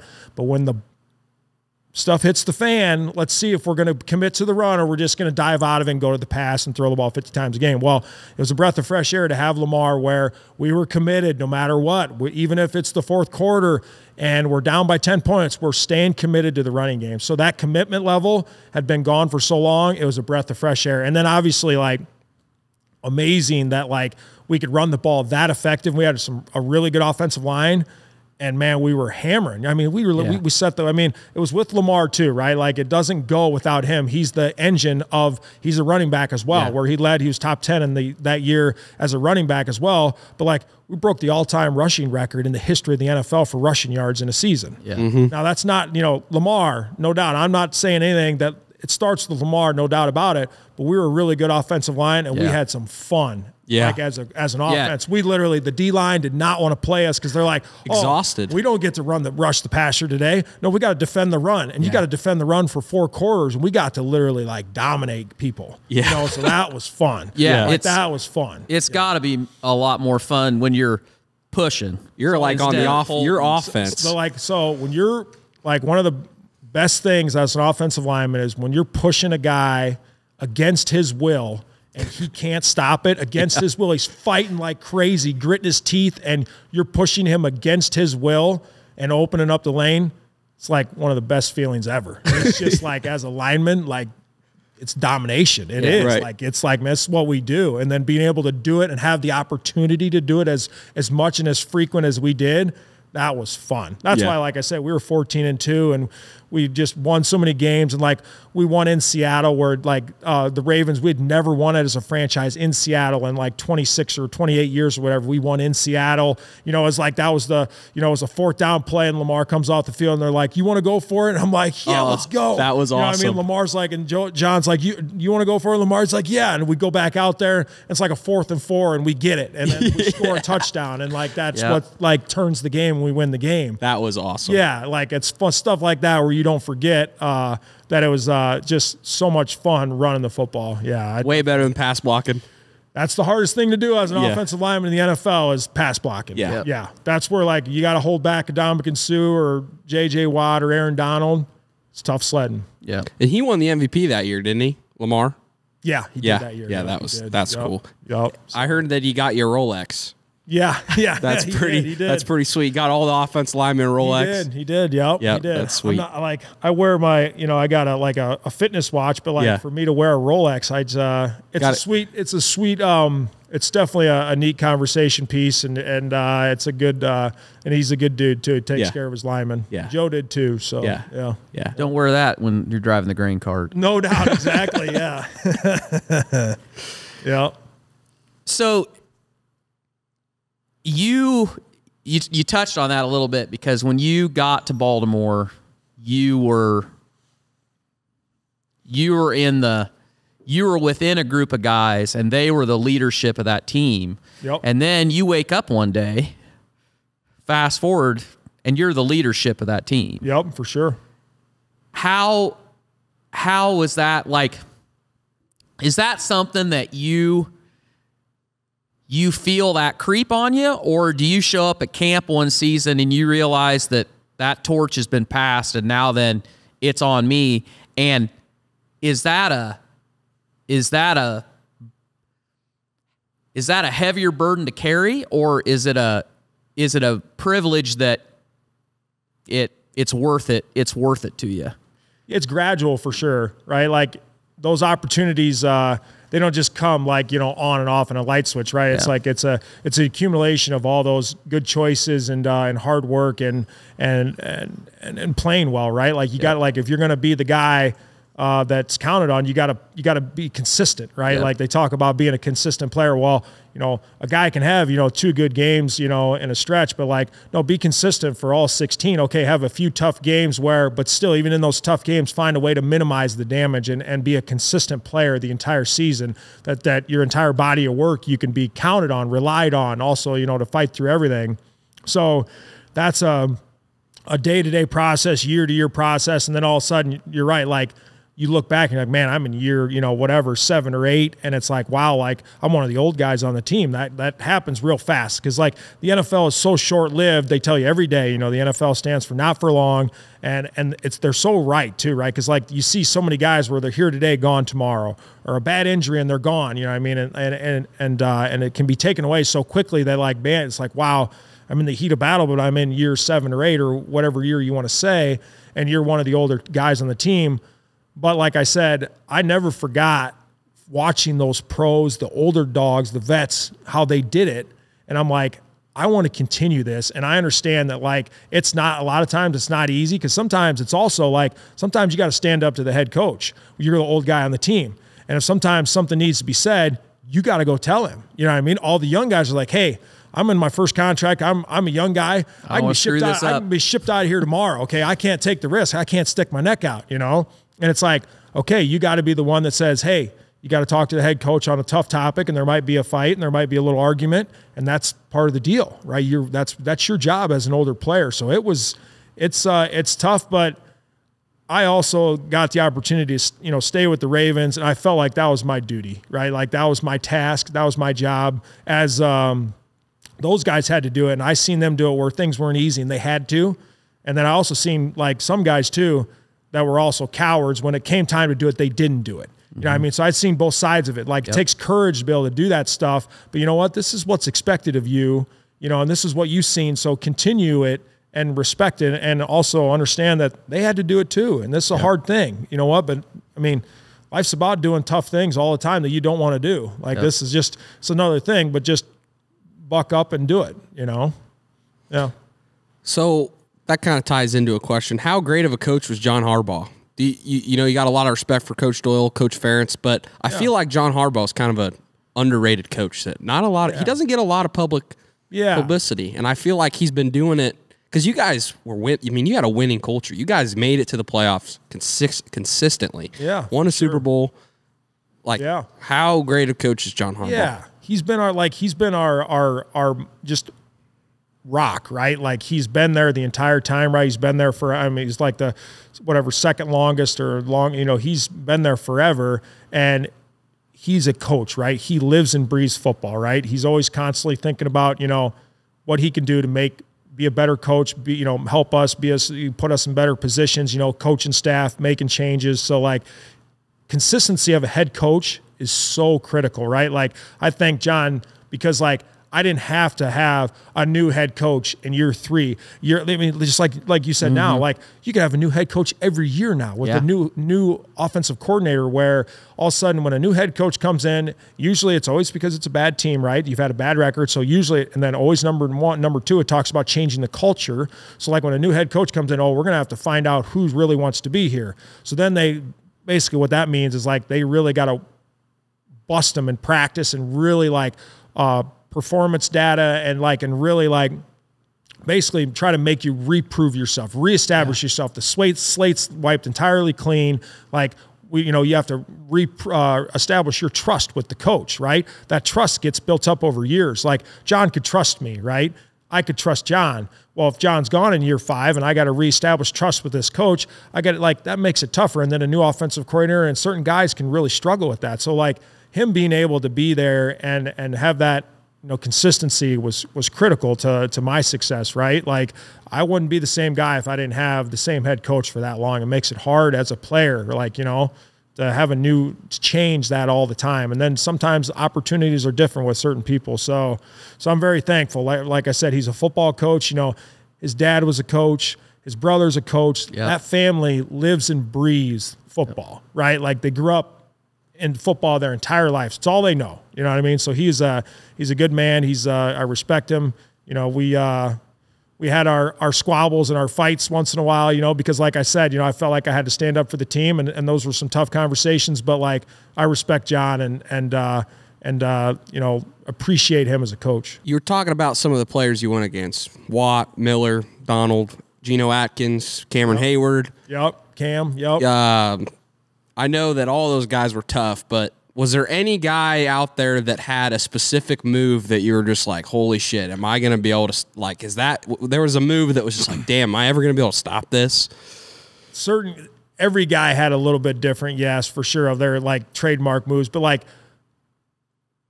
Aaron Donald is very, like, what he has is he has like 3 really good ones. Normally, like, a really good player has 1 really good one, and then they'll have a counter to keep you honest, and then they'll go back to their number 1 move to beat you, right? Like, if the counter move, right? But usually it's 1 really good move, like, and still that can be a Hall of Fame player that has 1 dynamic, really good move, right?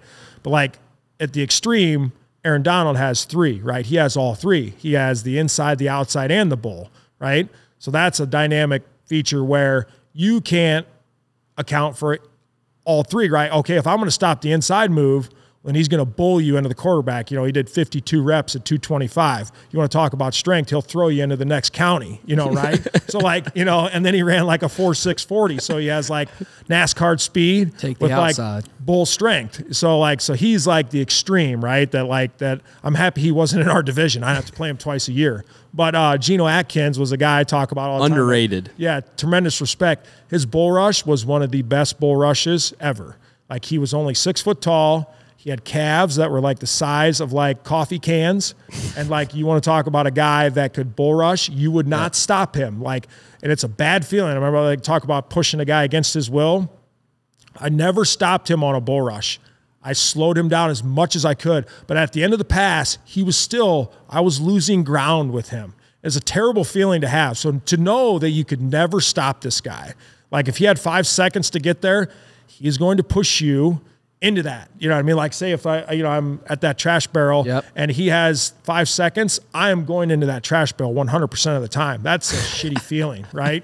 But to be able to slow that down and die a slow death is what they call it on the offensive line, especially with a bull rush. You got to be able to slowly die. You can't die quickly. Give him just enough time to get it out. So like Geno was that guy that had that bull rush that was just like I hated, right? Like I hated going against him, and respected the heck out of him. And like I said, when he's in your division, you play him twice a year. He ain't going anywhere. He's in your back door. Good, get used to it. You've been playing him for 8 years or whatever. I played him for 10 years. Like he ain't going anywhere. Neither are you. So just get ready. It's coming. So that was that aspect. J.J. Watt had another, he was on another level too. I would say he had 2 really good moves. Really big arm over. People call it a swim move. That was huge, right? Like his swim move was just dynamic as heck, right? Like that it was just so tall and big. And then his bull rush, he was very strong too. Not probably as strong as Geno's, but still really, really strong. So like J.J. had two moves. Dominican Sue is a big bull rush guy too. He was very strong too. Very, very strong bull rush. But like I said, guys that just had the strength was always the what you didn't like as a player, where like they had that bull rush where you couldn't stop it. Because like I prided myself in being I could stop a lot of guys. Where literally at the end of the play, I could physically stop you. You're not getting around me no matter what. There's just few guys that I could not stop, and that that's a shitty feeling for sure. Yeah, Because it goes both ways, right? Like I said, you're in the run game pushing a guy against his will. Love it. You're in the facing a guy that's that you can't stop. It's tough. Yeah. And I watched, JJ recently retired, and he retired this year. And people talked about that guy could play every position on the D line. At one point in his career, he did. He played everywhere. So he just picked out who is the worst person on this line, and I'm going there. I was just, for sure. I was just going to tell you, I was like, and you know where he lined up? He lined up a lot of times on the weakest link. Yep. And he would watch, 6 games of your film and find out, which guy he was like, hey, I'm going to go do my thing here. Yeah. You didn't like, if he's lining up you on all game, it's for a reason. Yeah. So That's when you feel it. If you're that poor guy, for sure. Yeah. And that was what makes it so hard when you are a rookie and you're starting. A lot of times you get your start because somebody's injured. Yep. And then if you have the bad luck that you're starting because somebody's injured and you're playing a team with somebody like J.J. Watt, you're going to see one of the best players you're ever going to play against. He's all coming day for you all day. Exactly. Yeah. I mean, it's dog eat dog out there for sure. Yeah. And they're going to try. And I mean, it's all about matchups and opportunities. And it's like, they're going to, that's where he's going to make the most impact. Exploitation. Yeah. For sure. Best guard. What are some of the best guards you think are in the game right now that you look at and are like, damn, they're holding it down. They're future Hall of Famers. Zach Martin comes to mind for sure for the Cowboys. Like Zach came in, and like watching his game film as a rookie was amazing. He would lock it down, like just amazing. Like he was first team All-Pro, made the Pro Bowl his rookie year, and that was for a reason. He's a really, really generational player for an offensive lineman. So like I got a ton of respect for Zach just because of just the standard that he set even as a rookie, like how skilled he was as a young player. I'm like, dang, he's such a really good player at a young age. You know what I mean? Like coming right out the gate, he's very, very consistent, in pass pro and in the run game. So Zach Martin definitely. And not like now that I've been out, 3 years, I'm trying to think of older guards that were still playing. It changes so fast. I think Jason Kelsey for the Eagles. He's a center, but I mean I got a lot of respect for him. He's an undersized, smaller player, but gets it done at a high level. Knows his body. You talked too much to Linderbaum? Yeah, I did. Yep. I've gotten to know him just a little bit. Yeah, just because the Ravens connection and they did a little media thing with me and him too and stuff like that. So, but yeah, he's Iowa kid, humble guy, grew up in Solon, just right down the road. I remember playing him in high school. Pretty hard by Solon. And he was unstoppable. In high school. Yep. He was unstoppable. Yeah. Back in the day. Yeah. I mean, he's got some skills to him where he just moves really well for such a big guy, right? Yep. And humble, hardworking kid. I'm happy that he had a really good first year too, right? Mm-hmm. Didn't get injured, started every game, was consistent, and for him, he had a really good rookie year, which I'm happy for him because it's tough getting established when you're a younger player. The skill level is usually the toughest thing, right? Playing against guys, you're like, man, every guy that I play is first team All Big or the best in the conference, right? Mm-hmm. So happy for the kid for sure. Yeah.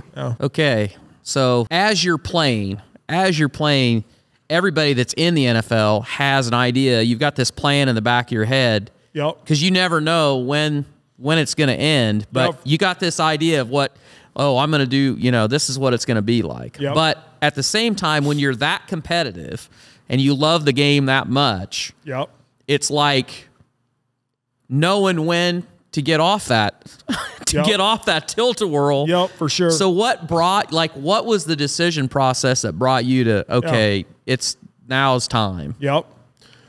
Just my injuries, like listening to my body, right? Was my way. 2000. So I retired in 2019. Yep. So 2 years prior to that, 2017 season, I played. Let's go to 2016 season. I tore my left shoulder, rotator cuff in my left shoulder. So I missed 4 games, 2016 season. moved to left guard from right guard, and finished the season at left guard. Played most of my career on the right side. Never played left at all. Played right tackle in college. Played a little bit of left tackle in college, but making the position switch, waiting to get surgery till after the season, finished the season playing left guard, did, well, made it happen, was just stressful though. Like everything was just different, like muscle memory, everything in my left-handed stance was like terrible. Just consider like wiping your ass with your right hand and wiping your ass with your left hand. Just do that. Go ahead and do that for an analogy for the non-football player. And that's exactly the feeling. Every muscle memory and all your footwork and everything is just off. So dealing with that was tough, getting through it, getting the surgery, rehabbing, coming back, and being ready for the next season. I make it 2 games and break my ankle 2 games into that 2017 season. And it's a Weber C fracture, a spiral fracture of my fibula. I'm done. They go into the locker room because normally I could try to fight through. I fought through a shoulder surgery the Super Bowl year 2, and they're like, no, you're done for the year. So I fought through so much stress and rehab to get back, made it 2 games, broke my ankle. Done for the year, get surgery. I'm weightlifting, and in December, I tear my right shoulder bench pressing. And I have to get surgery in my right shoulder bench pressing after I'm already missing the entire season. I have to get another surgery. So then at this point, surgery on my left shoulder, break my ankle, surgery on my right shoulder. I'm like, okay, my body's telling me I'm about done, right? Yeah. And mentally, the only thing that was really wearing me down was the rehab. Yeah. So all the rehab from when you have an injury and gaining range of motion back and strengthening that shoulder or knee or whatever joint you have, strengthening that joint again to get back to play football is so hard. You're constantly on a time frame, right? Because you have to get back to play that fall. So I'm on a time frame to get back as fast as I can, as strong as I can to play again. It wasn't like, I got 2 years to just kind of chill and wait. No, you got Dominic and Sue waiting for you at the fence. Okay, get your ass ready, So it was that mentality, and to where my body I was doing so many rehabs, it was wearing me down mentally doing rehab. And I'm like, all right, after ankle, shoulder, I was like, okay, I'm done with rehab. I was mentally done with rehab. Now I'm going into the 2018 season. I'm like, I'm retiring in 2018 if I get another injury. Like if I get another shoulder injury now, because this was 3 shoulder surgeries for me. I did 1 in 12, 1 in 16, then 1 in 17. So I'm like, okay, if I get anything, knees, shoulders, ankles, I'm retiring in 2018 because I was like, I'm done with rehab, not rehabbing another injury. So I made it all 2018, completely healthy, had a good year health-wise, and had fun again. Like got to play the whole year and not have to go through an injury. So, okay, I said, all right, that was great. I'm grateful. Now 2019 season comes. Now I'm giving it thought. This is months of thought, right? Not just an armchair decision that like, okay, now I'm retiring no matter what after this year, no matter what happens. If I make it 100% healthy and we go, undefeated and win the Super Bowl, if we go 0-16, it does not matter. I'm retiring no matter what, because like, I just know that you're cheating the clock. Correct. Yeah. Like I'm a compound interest guy, and like things compound, and I'm getting older. I'm 30, I'm 35, 36. You're playing the best in the world, and they're in their 20s, and this is it's a violent game, so it's like, I know that, there's a lot of wear and tear in my body. So we go 14-2 and we lose to the Titans, and it was hard on me. We're like, hey, we're, a really good team, but still everything is preparation, giving it thought. There's a plan, there's a process. You set goals, you write things down, you're prepared. I was prepared to retire, and I did. So I walked away like I said, it's about perspective, and I was grateful that I made it 2 years without being injured. So I made it my last 2 years, got to finish playing football at a high level, and starting every game is a priority to me. And like it's a show of accountability that you can count on me to be there. And I'll fight through some small stuff along the way for sure, but I'm going to try to start every game. So doing that, I'm like, I'm grateful for my time. Now walk away before you push it too hard. And also in my time, I'd never made it 3 seasons in a row without a major injury in the NFL ever. And I made it 17 and 18, or I'm sorry, I made it 18 and 19. And I go into 20, would have been year 14, and try to make it, never done before in my life, try to make it being 36 and year 14, try to make it another year injury-free. Wasn't going to happen in my mind. Wasn't going to happen. Yeah, there was a chance it would have happened, but then also, like I said, I was super grateful to play 13. I'm like, wow, I've gotten to play 13 years, you know, with the same team. Yeah, with the same team. Got to win a Super Bowl. Got to play, you know, the level of style of play I wanted to play for a very long time. And it's like, now it's about my family, and I didn't want to get like, because, you know, people have neck injuries. People have, I mean, look at DeMar Hamlin for crying out loud. I didn't even, you know, that has been so far from us, but that stuff can happen, right? This is life. So it's like, you know, it's a violent game where I was not willing to have another injury and then risk having it be a major injury where I just got, like I said, I'm quitting while you're ahead is not quitting, right? You know, I was very, very, very grateful. And the cool thing about that was, you know, your last season was probably one of the most fun seasons you had because you got to run the ball 40, 50 times a game, you know? Yeah, for 3 hours when we lost to Tennessee, it was terrible. But for 6 months, we got to have fun. Yeah. You know what I mean? We got to break the rushing record. We got to win in Seattle. We got to, you know, get after it on Monday Night Football in the Coliseum in L.A. You know, we just kicked the snot out of the Rams and, like, rushed for, like, I don't know, 200 and some yards. Like, and like, so yeah, all those memories for 6 months. And when you're winning like that, the whole building's bubbly. When we win, everybody's happy. So you got to have fun for 6 months and also understand that, like, that's more important, you know, because like at the end of the day, it's, you know, it adds up for sure. Yeah. What has been the biggest adjustment since you retired? Do you miss that beard that you know, that ginger beard there you had? I don't miss the beard. I don't, because, you know, I was, a big guy for so long. Like I like the beard where, you know, it's just, it was a routine too. It's also like, you know, the old Little Giants intimidation factor. You know, I got to see like the older, like back in the day, the Patriots all had, one year they all had beards. Like Logan Mankins, Matt Light, and Connolly and Kaiser, they all had beards. So I was like, I want to be like those guys. That's cool. You know, they're all got their burly beard. So I had my burly beard for a long time. It's just nice to have something different. You know, life's about variety and change. It's just nice to shave and feel my face a little bit. And too, like, it's nice being lighter too, right? Like I'm 50, 60 pounds lighter, and I just feel so much better too. You know, you look so much like, I feel like I look better too. I'm like, I'm just not so big. Like when you're 3 bills and, you know, 1 year I was 320, like there's nowhere to hide. You're sweating all the time. You're huge. You're built to push people around. You're not really built to, you know, be in the heat. You know, clothes aren't supposed to fit, you know, this stuff is, you know, you're just a big human, you know? So it's nice that clothes fit and, you just feel a lot better. So, I mean, that's been the advantages. The biggest change, is just like I said, I thought about football all the time. Like every minute, every 10 minutes, I'm thinking about, you know, everything that I can, you know, control and am I doing everything to the fullest? So it's nice that left me, which was nice. Like like I don't have those guys to block anymore. You know what I mean? I thought about like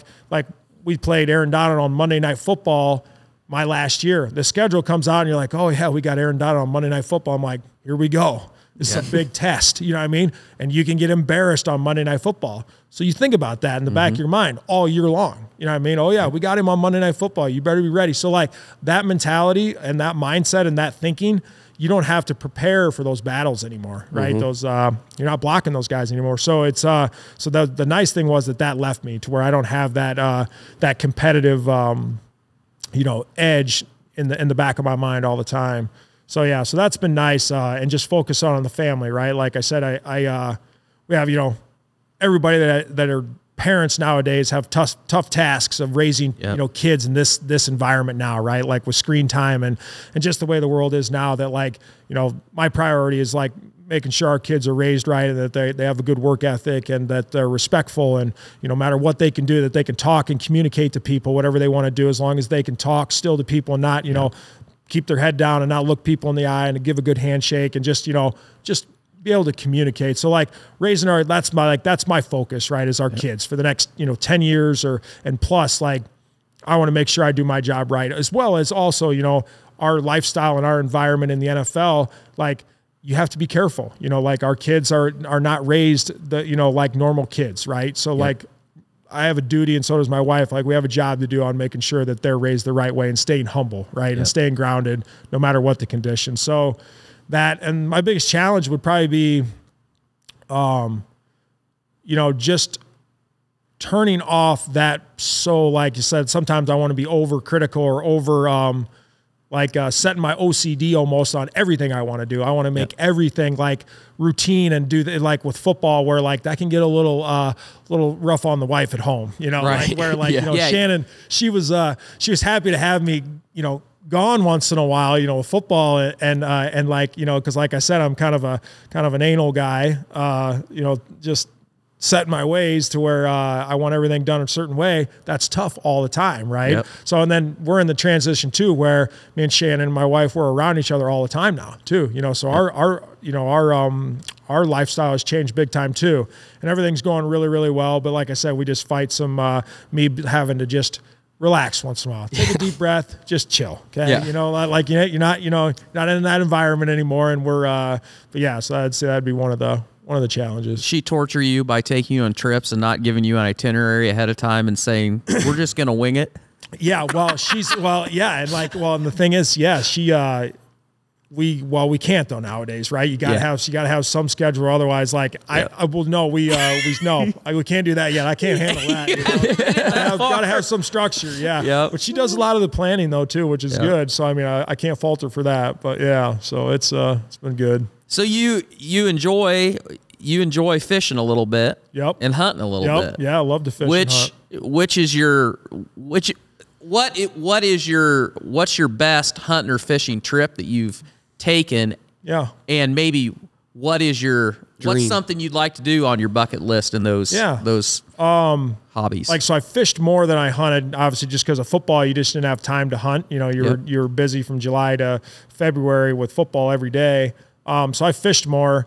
So I love to fish and I love to hunt too, but I've just fished so much that's just in my blood more at this time. Now I'm really getting into hunting whitetails and got to, shoot a really nice buck 3 falls ago on our property with a bow, which was great.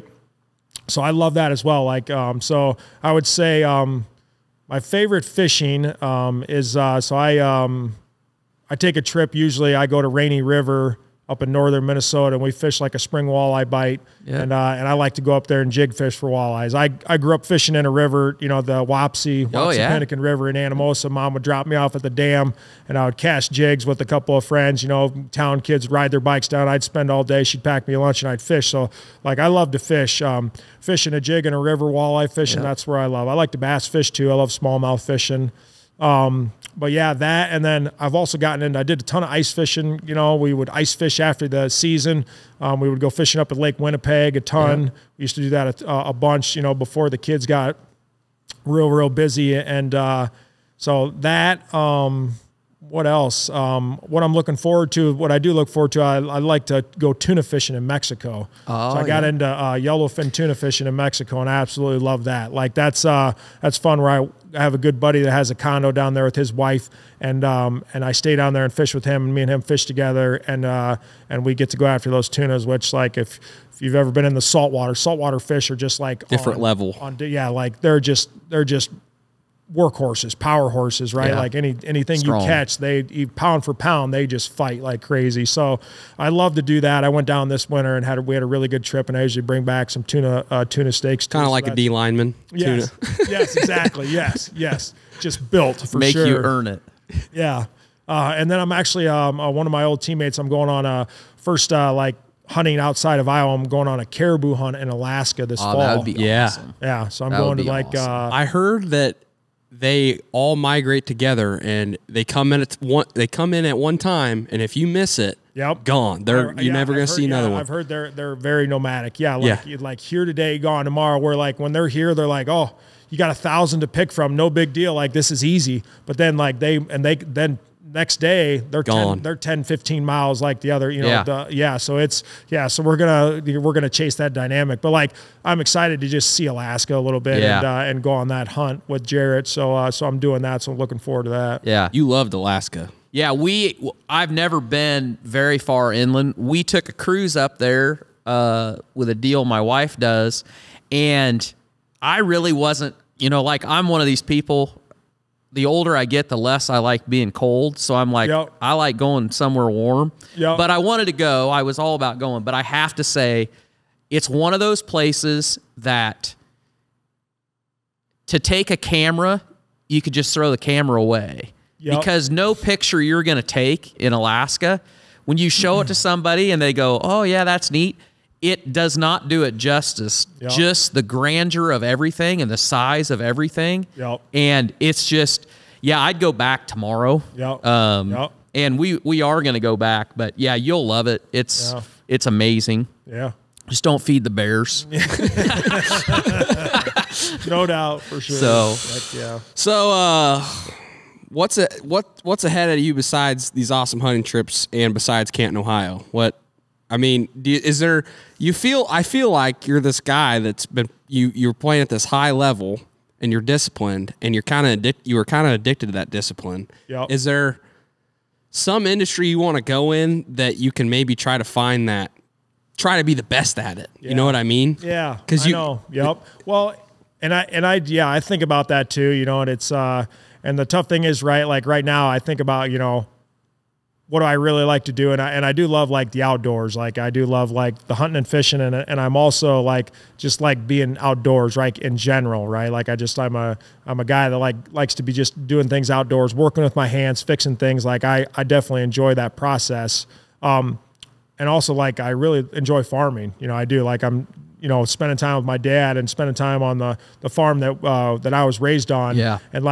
And as I get older, that just kind of, that means more to me, right? That like the sacrifices and the generations, not just my dad, but like my grandpa and my great grandpa, my dad's grandpa, just like the amount of hard work, the amount of hard work that they put in to sacrifice for the farm and for their family. That's something that I think about more, that I'm grateful for. I'm not just grateful for my dad, but I'm grateful for that entire generations of family that worked extremely hard. Think about how hard those generations were. Like I consider, like, I got it easy now compared to what 2 generations ago was, going through the Depression or through a world war, fighting in a war, right? Like the adversity that people went through back then to get where we are today. Like there was a ton of like hard work and sacrifice that like I'm very grateful for, right? That the opportunities that I have as a kid, like having a meal on the table every single day, right? Like when I played football,